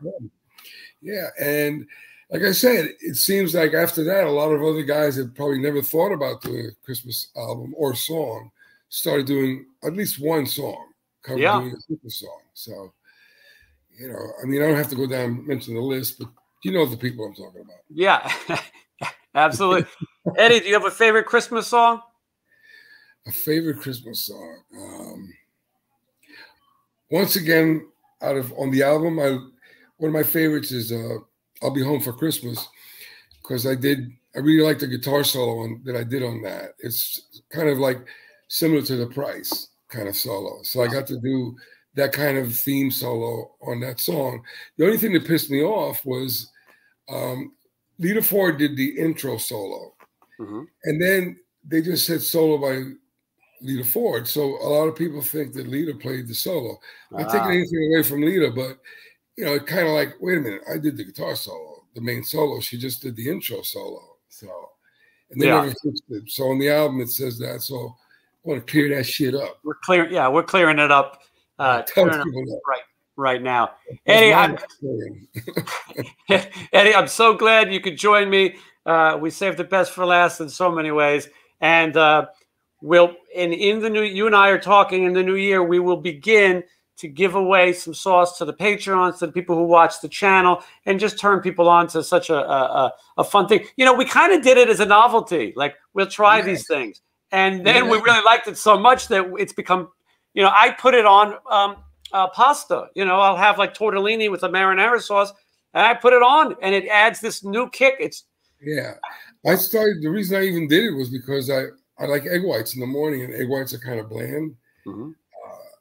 Because the yolks have too much cholesterol. So I said, I want something to put in my in my egg whites. And that's how that came to be. Yeah, absolutely. So anyway, just a lot of people sharing nice comments and things, and everyone wishing you a Merry Christmas. Eddie, we'll be seeing you very soon. Thank you so much for joining me. My pleasure, man. And Merry Christmas to everybody who took time out of their busy Christmas weeks to join in with us.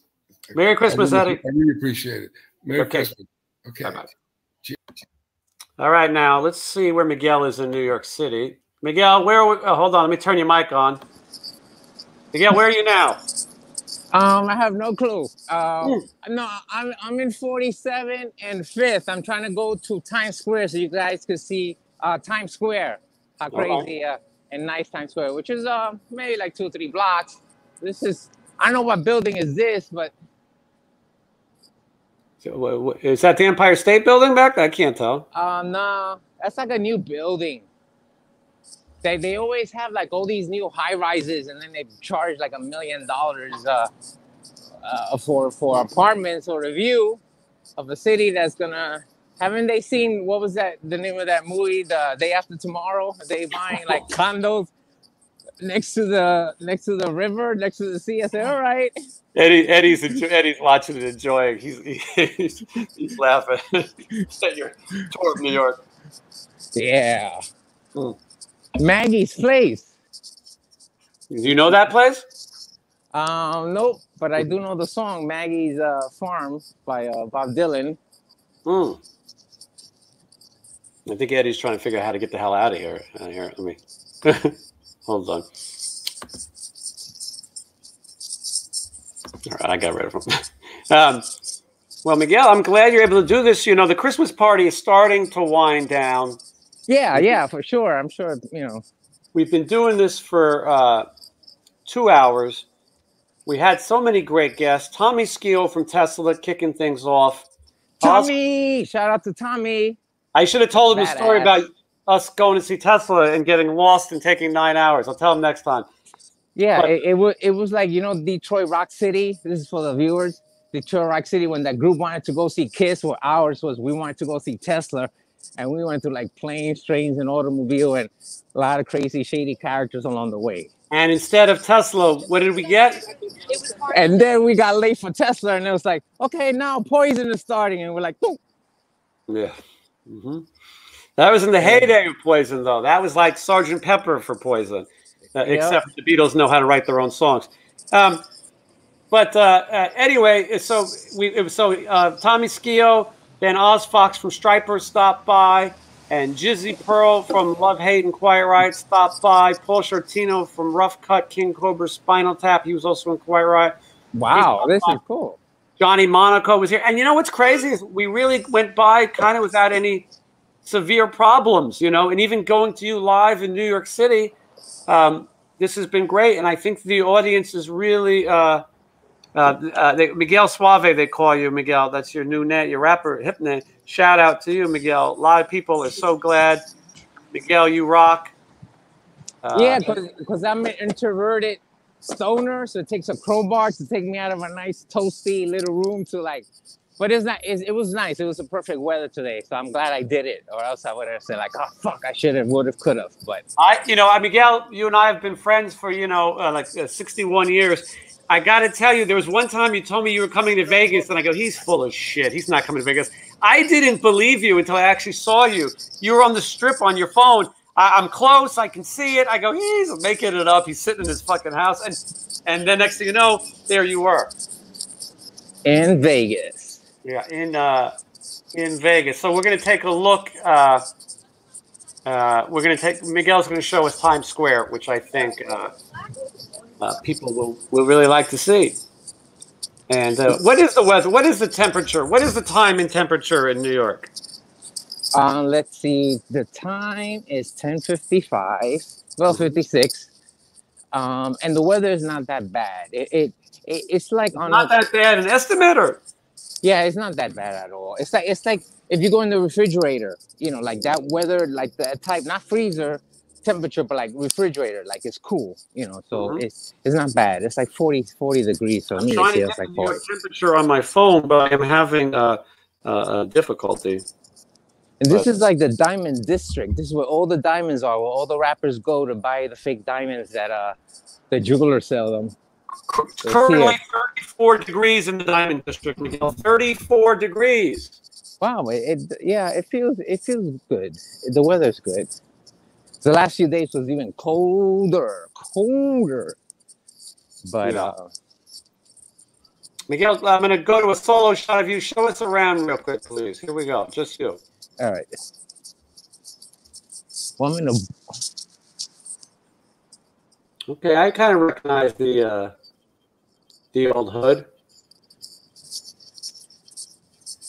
Yeah, this is the Diamond District here, which is kind of quiet right now. You obviously didn't prepare much material to go back to the Diamond District. Miguel, just smash one of those things. Take off your babushka. Just grab some diamonds and run. Now, what is the building? Is that a mall of some sort? This is another diamond place. Wow, look at that. Shit. Diamonds are forever, Miguel. Diamonds are the toy. Toy. Yeah, it's kind of quiet right now, but right now I can see up ahead. That's where the lights are. That's where Times Square is. It's very quiet, Miguel. Do you think that? Do you think it's because of the pandemic? Are people scared? No, because a lot of people are taking out like selfies and or pictures in front of like the Christmas tree and all that, and going like taking off the mask. So well, they're showing us your tits now. They're taking off the mask is the new move. But I feel like the streets are quiet, but it's also cold and at 11 o'clock at night. Yeah, I think it's because the street here is quiet, but once I have 42nd Street, which is like that's where everybody is taking pictures because the hotels are near there where a lot of the tourists will go. And go to Broadway. Hey, go to Broadway. They're gonna go to Broadway. And maybe get a place. It's too bad there's no snow. That would be nice. There's the police, Miguel. Be careful. Don't jaywalk. Nah, I already smoked my smoky, so it's like. Yeah. Here in Vegas, Miguel, the smoky is legal. Your dumbass state, my former dumbass state. Is that Mr. Softy? Mr. Softy, yeah. Show us Mr. Softy, Miguel, for people. I think that's a bootleg Mr. Softy, though. I don't see like the song is bootleg because I don't see like the ice cream cone guy, the mascot. Yeah. Can you ask the guy? Ask the guy where Mr. Softy. Never mind. You got the light. Hey, where's Mr. Softy? Do you think that like that's a bad term with erectile dysfunction and things like that? You know, nobody wants to be known as Mr. Softy anymore. Yeah. Things to think of, you know, something to chew on. No, they changing it to Mrs. Softy now because everything has to be, you know, gentrified. Oh, or politically correct. Maybe they use of verbs or things or nouns. It's called them Softy. Yeah. Them, them or pan, whatever. It's like they them Softy. Yeah. That's a whole new thing. But yeah, I'm enjoying spending the holidays with you, Miguel, and showing off the old neighborhood. I'm going to make some programming notes while you do that. Coming up on the show is John Bush from Armored Saint and Anthrax. Also coming up, Donnie Dunnigan, the actor who was the voice of Bambi and was in The Son of Frankenstein with Bela Lugosi and Boris Karloff. Mary Gibbs, the actress who voiced Boo in Monsters Inc. She will be on soon. So it's not just rock and roll here. We like to mix it up. If you watched my live with Stephen Piercy last night, I thank you for that. I will also be giving you a tour diary. Uh-oh, I hope Miguel's phone didn't die. I'll give you.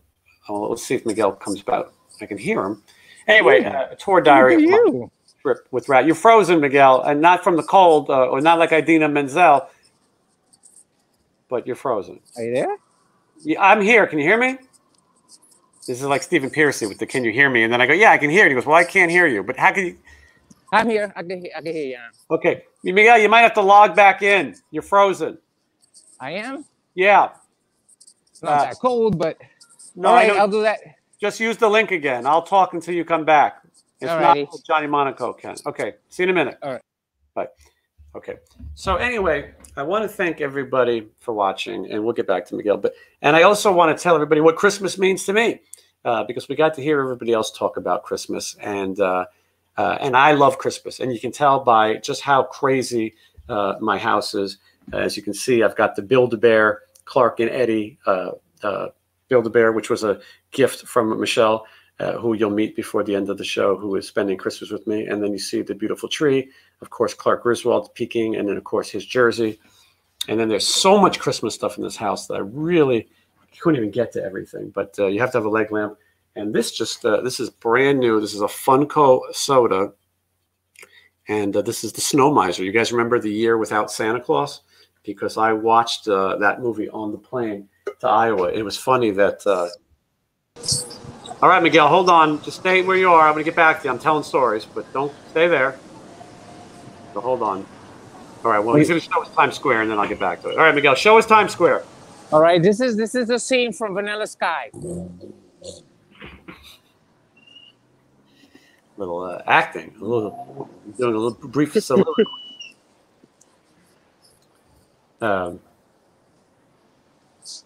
It's looking good, Miguel. What else can we? Is that the Empire State Building?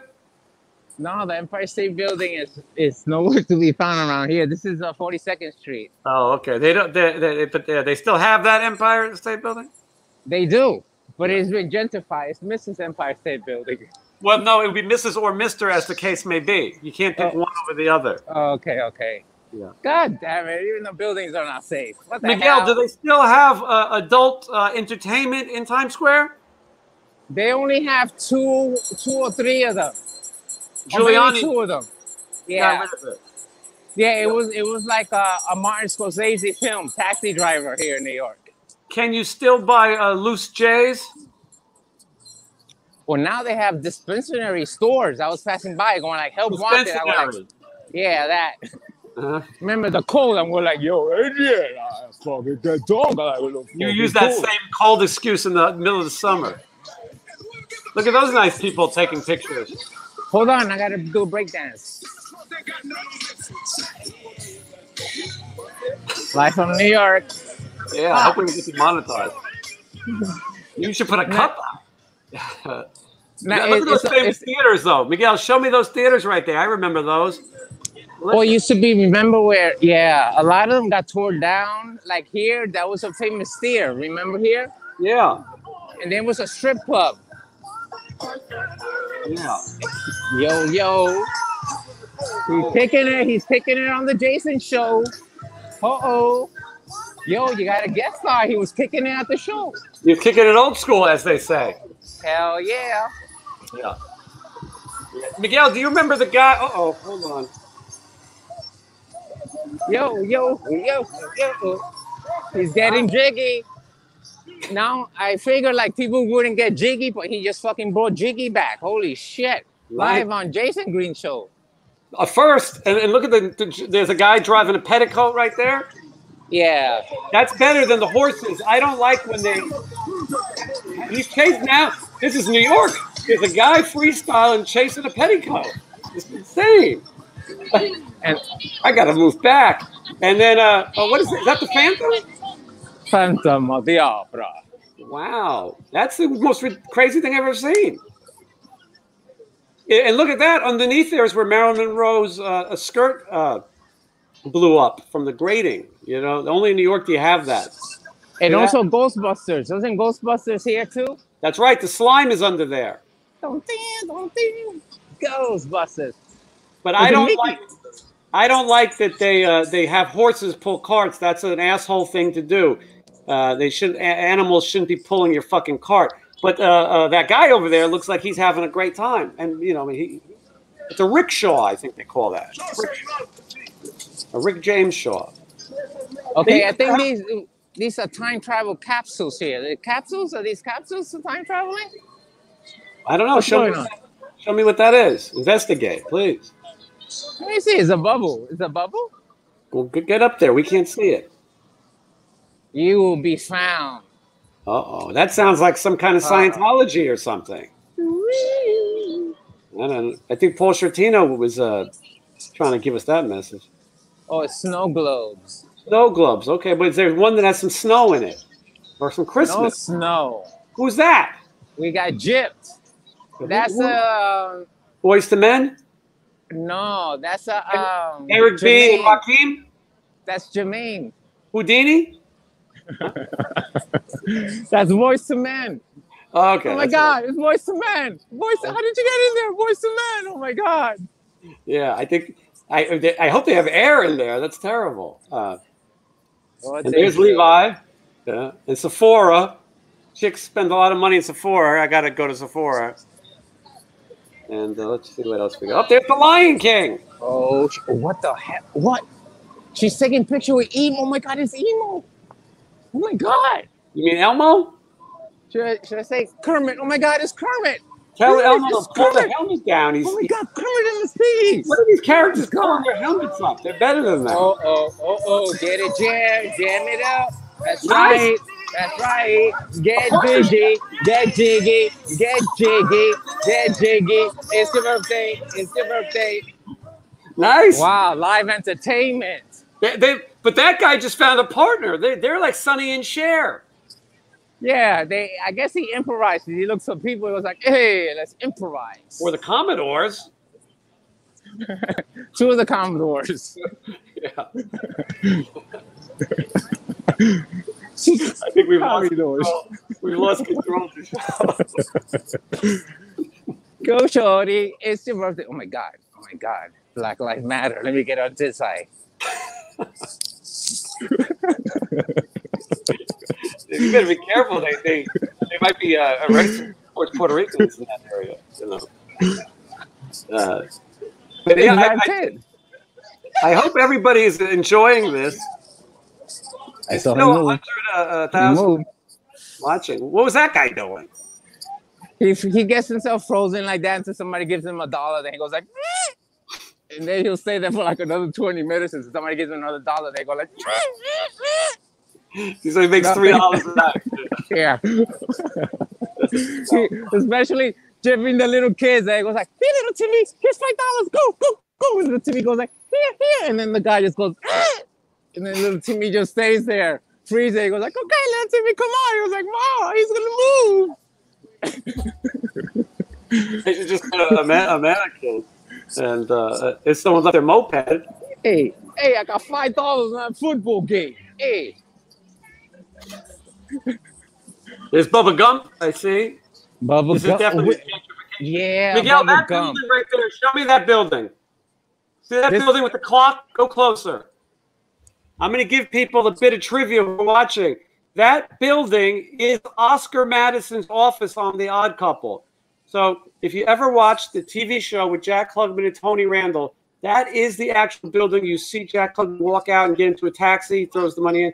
That is the building. And Troma also used to have an office there in Troma Team Video. Now there's a Taco Bell there and a Lit. But that is Oscar Madison's office. There's a place called Jockstrap, I think.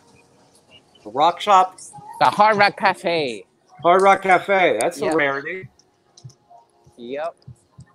It's not the same as it used to be. It's nice. I'm surprised it looks a little quiet out there. Yeah, it does look quiet. Maybe maybe New Year's. Mm-hmm. Jimmy Page is joining us, Miguel, and he says that that's cool that you got to see Jack Klugman's office. So don't get hit by a car, Miguel. Be careful. New Yorkers are the worst drivers, especially the transgender ones. I don't know if you can say that.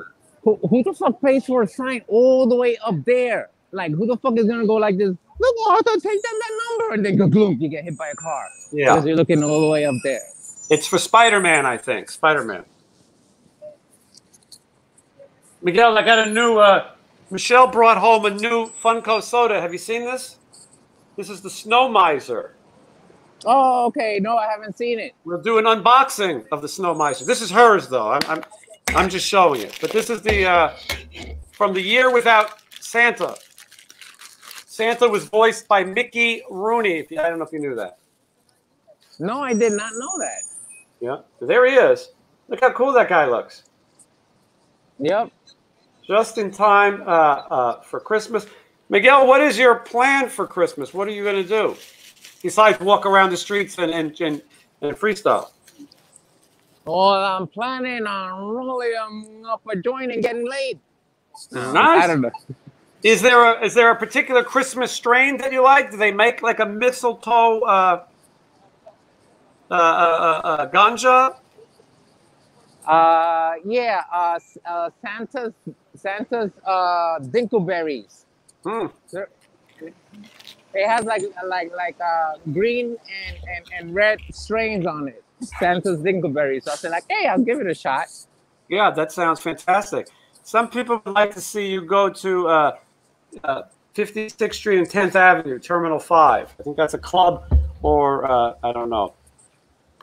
But there is a heat miser. People asking about the heat miser. There is a heat miser. We just couldn't find that one today. I actually didn't go. Michelle was buying me. Michelle, would you like to say hello to Miguel and the people? Come over.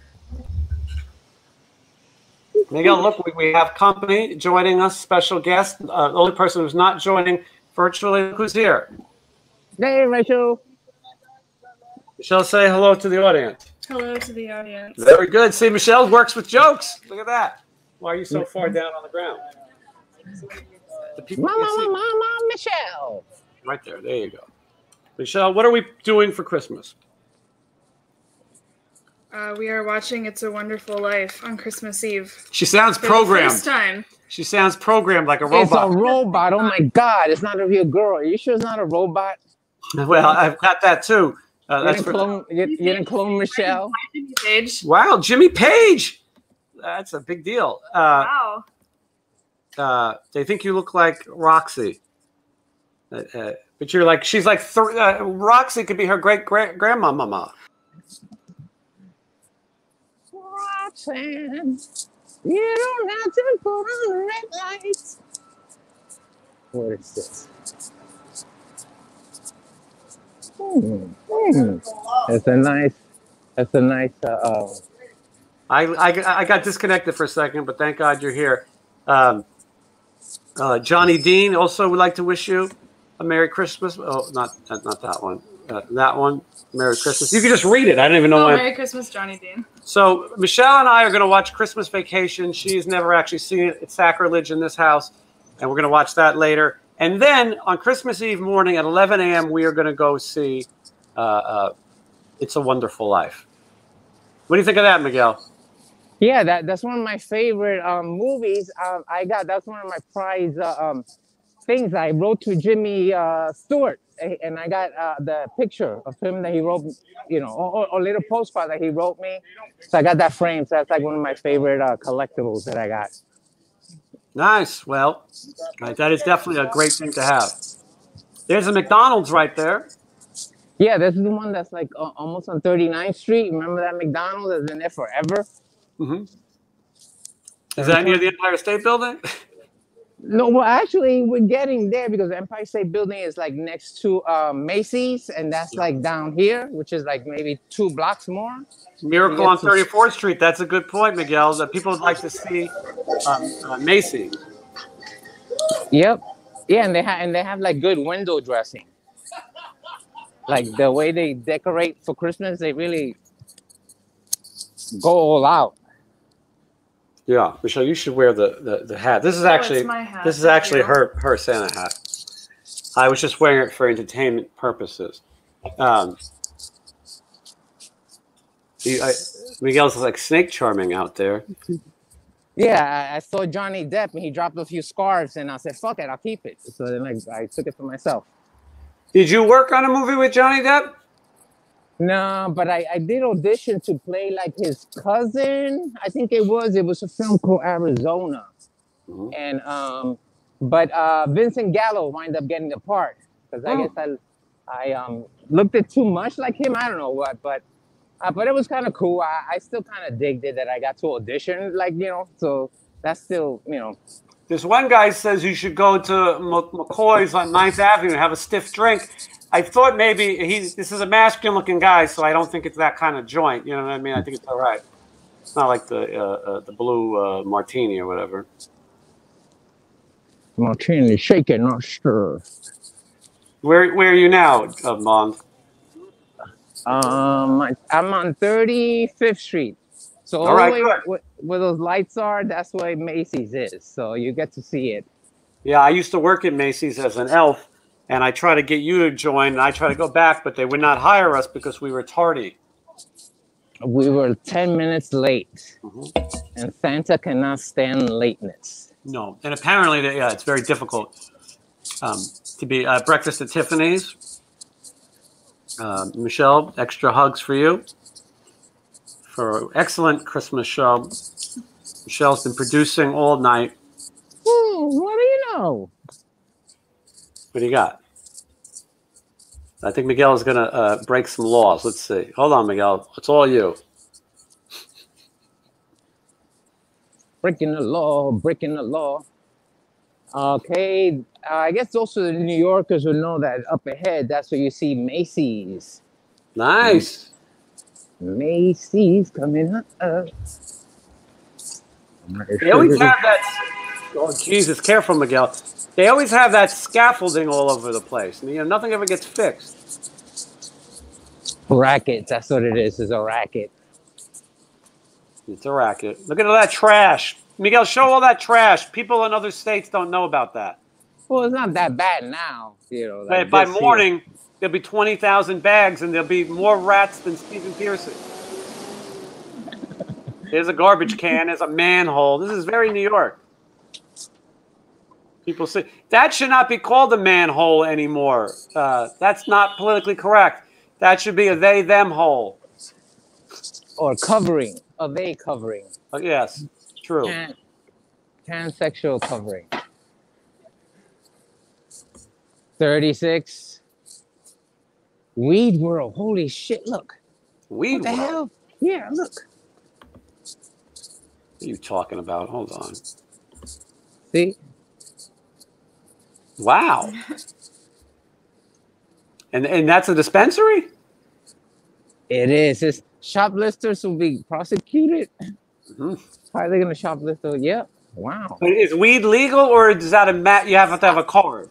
I think you have to have a card, but I've been seeing these pop up like all over New York, and it's kind of weird because it's like, well, I guess they probably know something that we don't know, that they're gonna make it legal, because else they would not be wasting, pop with all these stores popping up all over the place. But for sure, people who have MS and all that stuff, they give them the card easy, so they those has a card. But I'm not sure for regular consumers. I'm not sure. Yeah, give it to you for a stutter, Whatever, they'll give it. They're not too tight with it. 99-cent pizza. Wow, do they have those big giant slices? Show us that pizza, Miguel. Come on, go in there. They won't mind. You folks at home are in for a treat here, seeing a real slice of New York pizza. Look at those pies. And it looks like a fine Italian gentleman making it, right? Yep, and 99 cents. Nice. That's a very New York thing. Where can you find a pizza from 99 cents these days? Nowhere, really, unless you're in the 99-cent store for the 99 cents. I heard that the 99-cent store is now going up to be $1.49. What's all that racket? He's gonna roll up right here. They didn't pass. They passed the weed the wrong way, so they were like, "Oh, sucker, I'm supposed to go to the left side." So then now they have a big. So just roll up another fatty, my brothers. It's Christmas time. There it is. Hey! Yeah, Empire State Building. Miguel's humming John Williams music. They're going to take away our. I know. Yeah. The Empire. Well, I guess it's the word empire kind of like stuck that in my head. But you sang it so exact. You sang it so exact. That's an interesting building on this side. It's a colorful building. Yeah. I don't want to deter, but look at the colors on that. Careful. The nah, they're all the way down there. All right, let me continue. Yeah. Traffic seems a little dead. Which one is that? Is that the one in the 9? Yes. Yeah, I used to take that home. 1, 2, and 3. Yeah, I would take that to 215th Street. Lucy. Yes, I'm explaining to do. Is that Penn Station, Miguel? It is. Yeah. Which I would love to. I wanted to show you guys. What is it? Grand Central Station. Up there, that's like they have like this whole. It looks like a observatory. With stars. 8:30. Like a planetarium. Yeah, a planetarium. Yep. A planet, and a terrarium in it. Yeah. Is that Madison Square Garden, Miguel? Madison Square Garden. Let's see. I'm on 7th Avenue and 34th. So Madison Square Garden is probably that's Penn Station right here. Yeah. Penn Station. Yeah, Madison Square Garden is the world's most famous arena. Miguel, when you do your own show, I'll go to the Las Vegas Strip and I'll show you around. Oh, yeah, for sure. Especially with like losing all my stars. Penn Station. Yeah. Only three. Yeah, someone is pointing out that, by the way, Miguel, Jay is here. Jay, Grandmaster Jay. Jay, since the collector, and he would like someone to send a super chat so Miguel can get the subway. So we're hoping that, and then other people are talking about 10 East 23rd Street. That's the original Kiss rehearsal loft location. But that's the east side. Miguel's on the west side. That's a long walk. Wow, it's so fucking quiet. Look, this is Madison Square Garden right here. I guess they have a whole scaffolding here. Hold on. Let's show that, Miguel. Look. Miguel, you and I worked there as well. We were in a show called Madison Square Garden with Chris Angel and Alice Cooper, right? Yes. Madison we didn't get fired from that. We didn't get fired, right? Nah, they were desperate. They needed people like crazy. Yeah. Because it gets tiring. Like you're there 8 hours jumping out and like going boo, boo, boo. After a while, that gets tiring. Yeah. You get tired. Well, we were method actors, though. Can you believe, Miguel, 1,000 people just sit around and watch this? Really? Holy Smokey Joe. Well, you had a lot of good. You had a lot of good people on tonight. So, but I thought they would all just log out. See there? Oh, Madison Square Garden. See, there's the garden there. He acts like it's the first time he's ever seen it. He worked there. Miguel, okay. What is that there? Is that a Whataburger? What is that called? What is that place? Smash Burger, yo. Smash Burger, of course. Making a smash. Smash that like button. It's a very good point. Thank you. Jay has been alerting people. Smash it, smash it. Smash it like you own it. Miguel is walking the lonely streets. Here's Jimmy Page. Jimmy Page has been to Madison Square Garden. Song remains the same. And I will say there was not a day that we went by when we walk up that ramp with the limo. You ever see Song Remains the Same? Yeah. So, yeah, and we would walk in there. It was really... Miguel, another cool story about when we worked at Madison Square Garden is Wayne Gretzky was playing for the Rangers, and I used to get to go in at when they were practicing. I'd walk right up to the ice, right on the glass, and watch Wayne Gretzky, greatest hockey player of all time, play. Yeah, wow. Yeah. One time I changed from the costume and I pressed the elevator. It went all the way up. When it opened, I was in the balcony watching Depeche Mode. I said, holy shit. So I just ran, sat down, and I was like, hey, let me check out Depeche Mode. Yeah, I did that too. I saw Depeche Mode, and I went to Fish. That's a bunch of dirty hippies dancing around, but I went to that too. Yeah. Where are you now, Miguel? Madison Square Garden on the other side, so you can see the... Oh, good. Let me. The world's most famous arena. I hope people are enjoying this. Miguel's doing this for you. Muhammad Ali, also Bruce Lee came to Madison Square Garden. That's right. That's right. Eddie Ojeda met Jimi Hendrix in Madison Square Garden, he told us. Wow, okay. Yeah, he told a great story about that. If you guys are just tuning in, make sure after this you go back and you watch the replay because we had some amazing guests. In just a minute, I'm going to wrap up because I've got some holiday shopping to do. And Michelle is getting sick of this. We have very, very big plans this evening, right? Very big plans?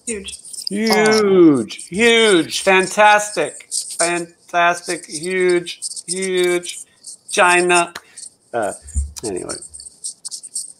One more like to get to 100. Well, that's great. We need that. We need 100 likes. Wow, 100. Miguel, someone would like to see some rats at Chinatown in Rat. They want to see rats. You don't have to go to Chinatown to see rats. That's racist. You can see rats everywhere. You can actually see me on the road with the voice of Rat until this Omnicron shuts the world down because it's going to. Michelle hopes you make Christmas cookies or edibles. That might be true. We hit it. Steve Carmichael, 100. Thank you so much. Rick, Merry Christmas to you as well. Johnny, thank you so much for hanging out with all of us. I'd like to show Bitsy, but I don't know if she's going to go for it. Hold on. Little Bitsy. Hold on, Bitsy. Oh, good girl. Here is Bitsy. There's Bitsy. Miguel, Bitsy says hello. Bitsy! She's trying to see where you're at. Bitsy! Bitsy, look at the streets of New York. Be glad you're up there. Bitsy, oh my God, Jesus and Mary. There you go, Bitsy. Talk to the people, Bitsy. Bitsy! Bitsy! Bitsy's making her annual holiday appearance. We're all here.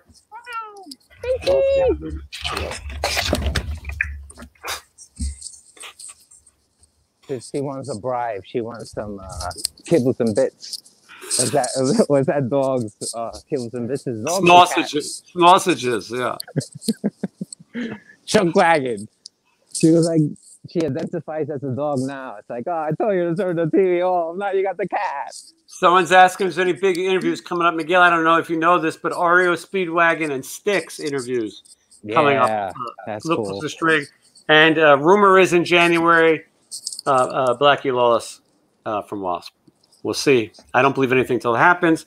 I can't pronounce this word. Can you pronounce that word? Say again? Hierophant? The Hierophant. Oh, okay. What's the second? Anyway, this lovely person is wishing us a Merry Christmas, and thank you so much. And we were glad to waste time with you. Anyway, I'm gonna wrap up. Miguel, I'm gonna get out of here. Yeah, because the battery is low, so it's a good timing anyway. Yeah, you need that in case you got to call the cops. Yeah. All right, yeah, Miguel, well, my Merry lord, Christmas. I'm gonna call you later, Miguel. I got a good story. All right, great. Okay, see you later, All right. Michelle. Bye, Miguel. Bye, Miguel. Okay. Say it again, Miguel. No, I'm saying like take care, everybody. Jade, viewers, Michelle. Yeah. All right. Perfect. He's gonna be screwed when his phone doesn't work. All right, Michelle. I'm gonna wrap this up. I should be in The Outsiders. I don't know. Maybe you look like a young Diane Lane. Oh, I'll take that. Merry Christmas. All right. Get out of here, Miguel. You're stealing my Michelle. You're stealing my spotlight. You look so good. People forget about me. Anyway. Oh Jesus, Miguel. I can't. He's going. Hold on. All right. And thank you so much for that, by the way, Nerve Ensemble. Much appreciated. All the super chats are appreciated. Supporting the channel is appreciated. Again, just to get back real quick, what Christmas meant to me. Starting in 2007 with the band Sin City Sinners, I have this idea. Actually, a good friend of mine, not a member of that band, trust me, came up with the idea. We should raise some money for Toys for Tots. Every year we did a charity show. And most years I would have to bring those toys down to the Speedway here in Las Vegas and hand deliver them to the Marines so that less fortunate children would get presents at Christmas. It's become a really important part of my life. I don't talk about it to brag. My charitable work here in Las Vegas is well over $1 million for the Cystic Fibrosis Foundation. I lost a friend to. Toys for Tots, St. Baldrick's Foundation, who knighted me for my research, not my research, excuse me, their research, to raise money for research to help children with cancer. Angel Gonzalez, I like to use the, it's probably Angel, but thank you very much. I really appreciate that. So anyway, the charity's been a thing that's been close to my heart, and I feel like at the holiday season, and Michelle and I donated to Toys for Tots yesterday, and we're probably going to do that again today. It's a great thing to do. First of all, it helps the economy. People, they need it too. Buy some stuff, and let's get it to people who need it. And just to clarify, it's not that I'm bragging. I want people to know that I do this so that they'll get involved. And when I ask somebody to donate to a charity, it's because I believe in it. I've done the research to make sure that the money goes to the people who need it. And so it's been hard to figure out how to do this virtually. It's a different thing. I like putting on a show and having the people there from the charity to appropriate. Is that the word? The funds. Is that right? Give shit out. And so anyway, but I love Christmas, and I was very fortunate. My mother really, always try to put on the best Christmas we could have. My father, he was whatever, he wasn't as celebratory. He was kind of like Scrooge sometimes at Christmas, but it was hot and cold. But we always had a great time. We watched Christmas music, and we got together with my family, and we would really have such a nice time. I remember sitting listening to the music. I co-produced 2 records with Sin City Sinners, A Sinner's Christmas 1 and 2. And that's how crazy I am about this Christmas. And you can just see how much of this nutty stuff I have. And I'll show you just a little bit more to show you earthquake, how crazy the Christmas stuff is here. It's look at all that stuff. And then it comes all the way over here. And then really this is just some of the Christmas hijinks. And you've all seen my Chevy Chase signed jersey, right? You've seen that. And then, of course, Clark. And, of course, the tree. And there's all kinds of cool. I love Rudolph and Frosty. And that Tigger ornament tells you how many days there are to Christmas. I think we know, though. And then, of course, Michelle was so nice. She got me because I wanted it, because I'm that crazy. The Build-A-Bear Christmas Vacation, Cousin Eddie, and Clark Griswold. And then down here we got the Clark Griswold hot sauce. You never know. Don't tell Eddie Ojeda. And there's Rudolph and Clarice. Anyway, I'm going to tell you why I think Christmas is so important. It's not just the birth of Santa Claus or Christ, whatever you guys believe, and it's okay. Is most of us watching have less Christmases ahead of us than we have behind us. You know, I can at least speak for myself that we're only going to have so many Christmases. So enjoy them. Don't be one of those jerks who gets depressed and, oh, poor me and poor this and poor that. And hey, and Nick, by the way, Nick, I didn't see you there. Thank you so much. The OG Kabuki man. Yeah, that was my my character when I played at Trauma for many years. And I hope to see you too. Your band will come out here. Hopefully we'll all be able to. Anyway, so enjoy the holidays. Let it be corny. It's meant to be. Have fun. We're going to go ice skating and do all kinds of fun things because life is short and you should enjoy it. Enjoy your Festivus as well. A Festivus for the rest of us. And yes, depression does get bad at Christmas. I've been alone. I've dealt with some terrible things at Christmas. And you know what? It's hard, but you got to do your best to overcome and try to make the most of it.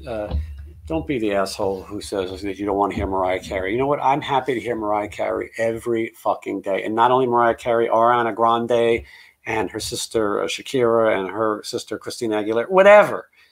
As long as they're singing, although I notice the women who sing Christmas songs, listen to the songs. They're all about how they want dick. They want dick for Christmas. Santa, please let me know if there's going to be any dick this year. That's what, listen to Ariana Grande, listen to Britney Spears.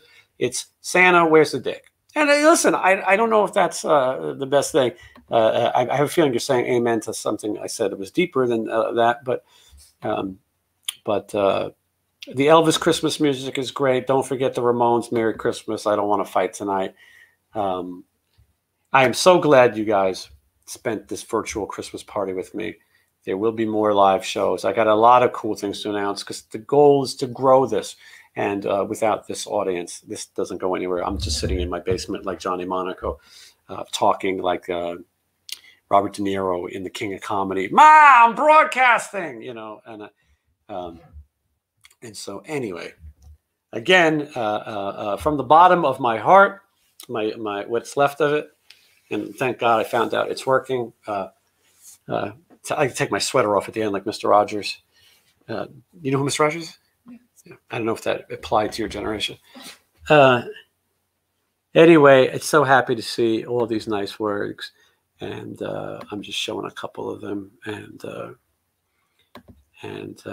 thank you so much for joining me. We will be joining more, and thank you so much to the amazing guests because wow, what a show it's been. Thank you very much. I hope you all have a Merry Christmas, a Happy New Year, and look forward to sharing a lot more memories with you. Thank you very much, and good night.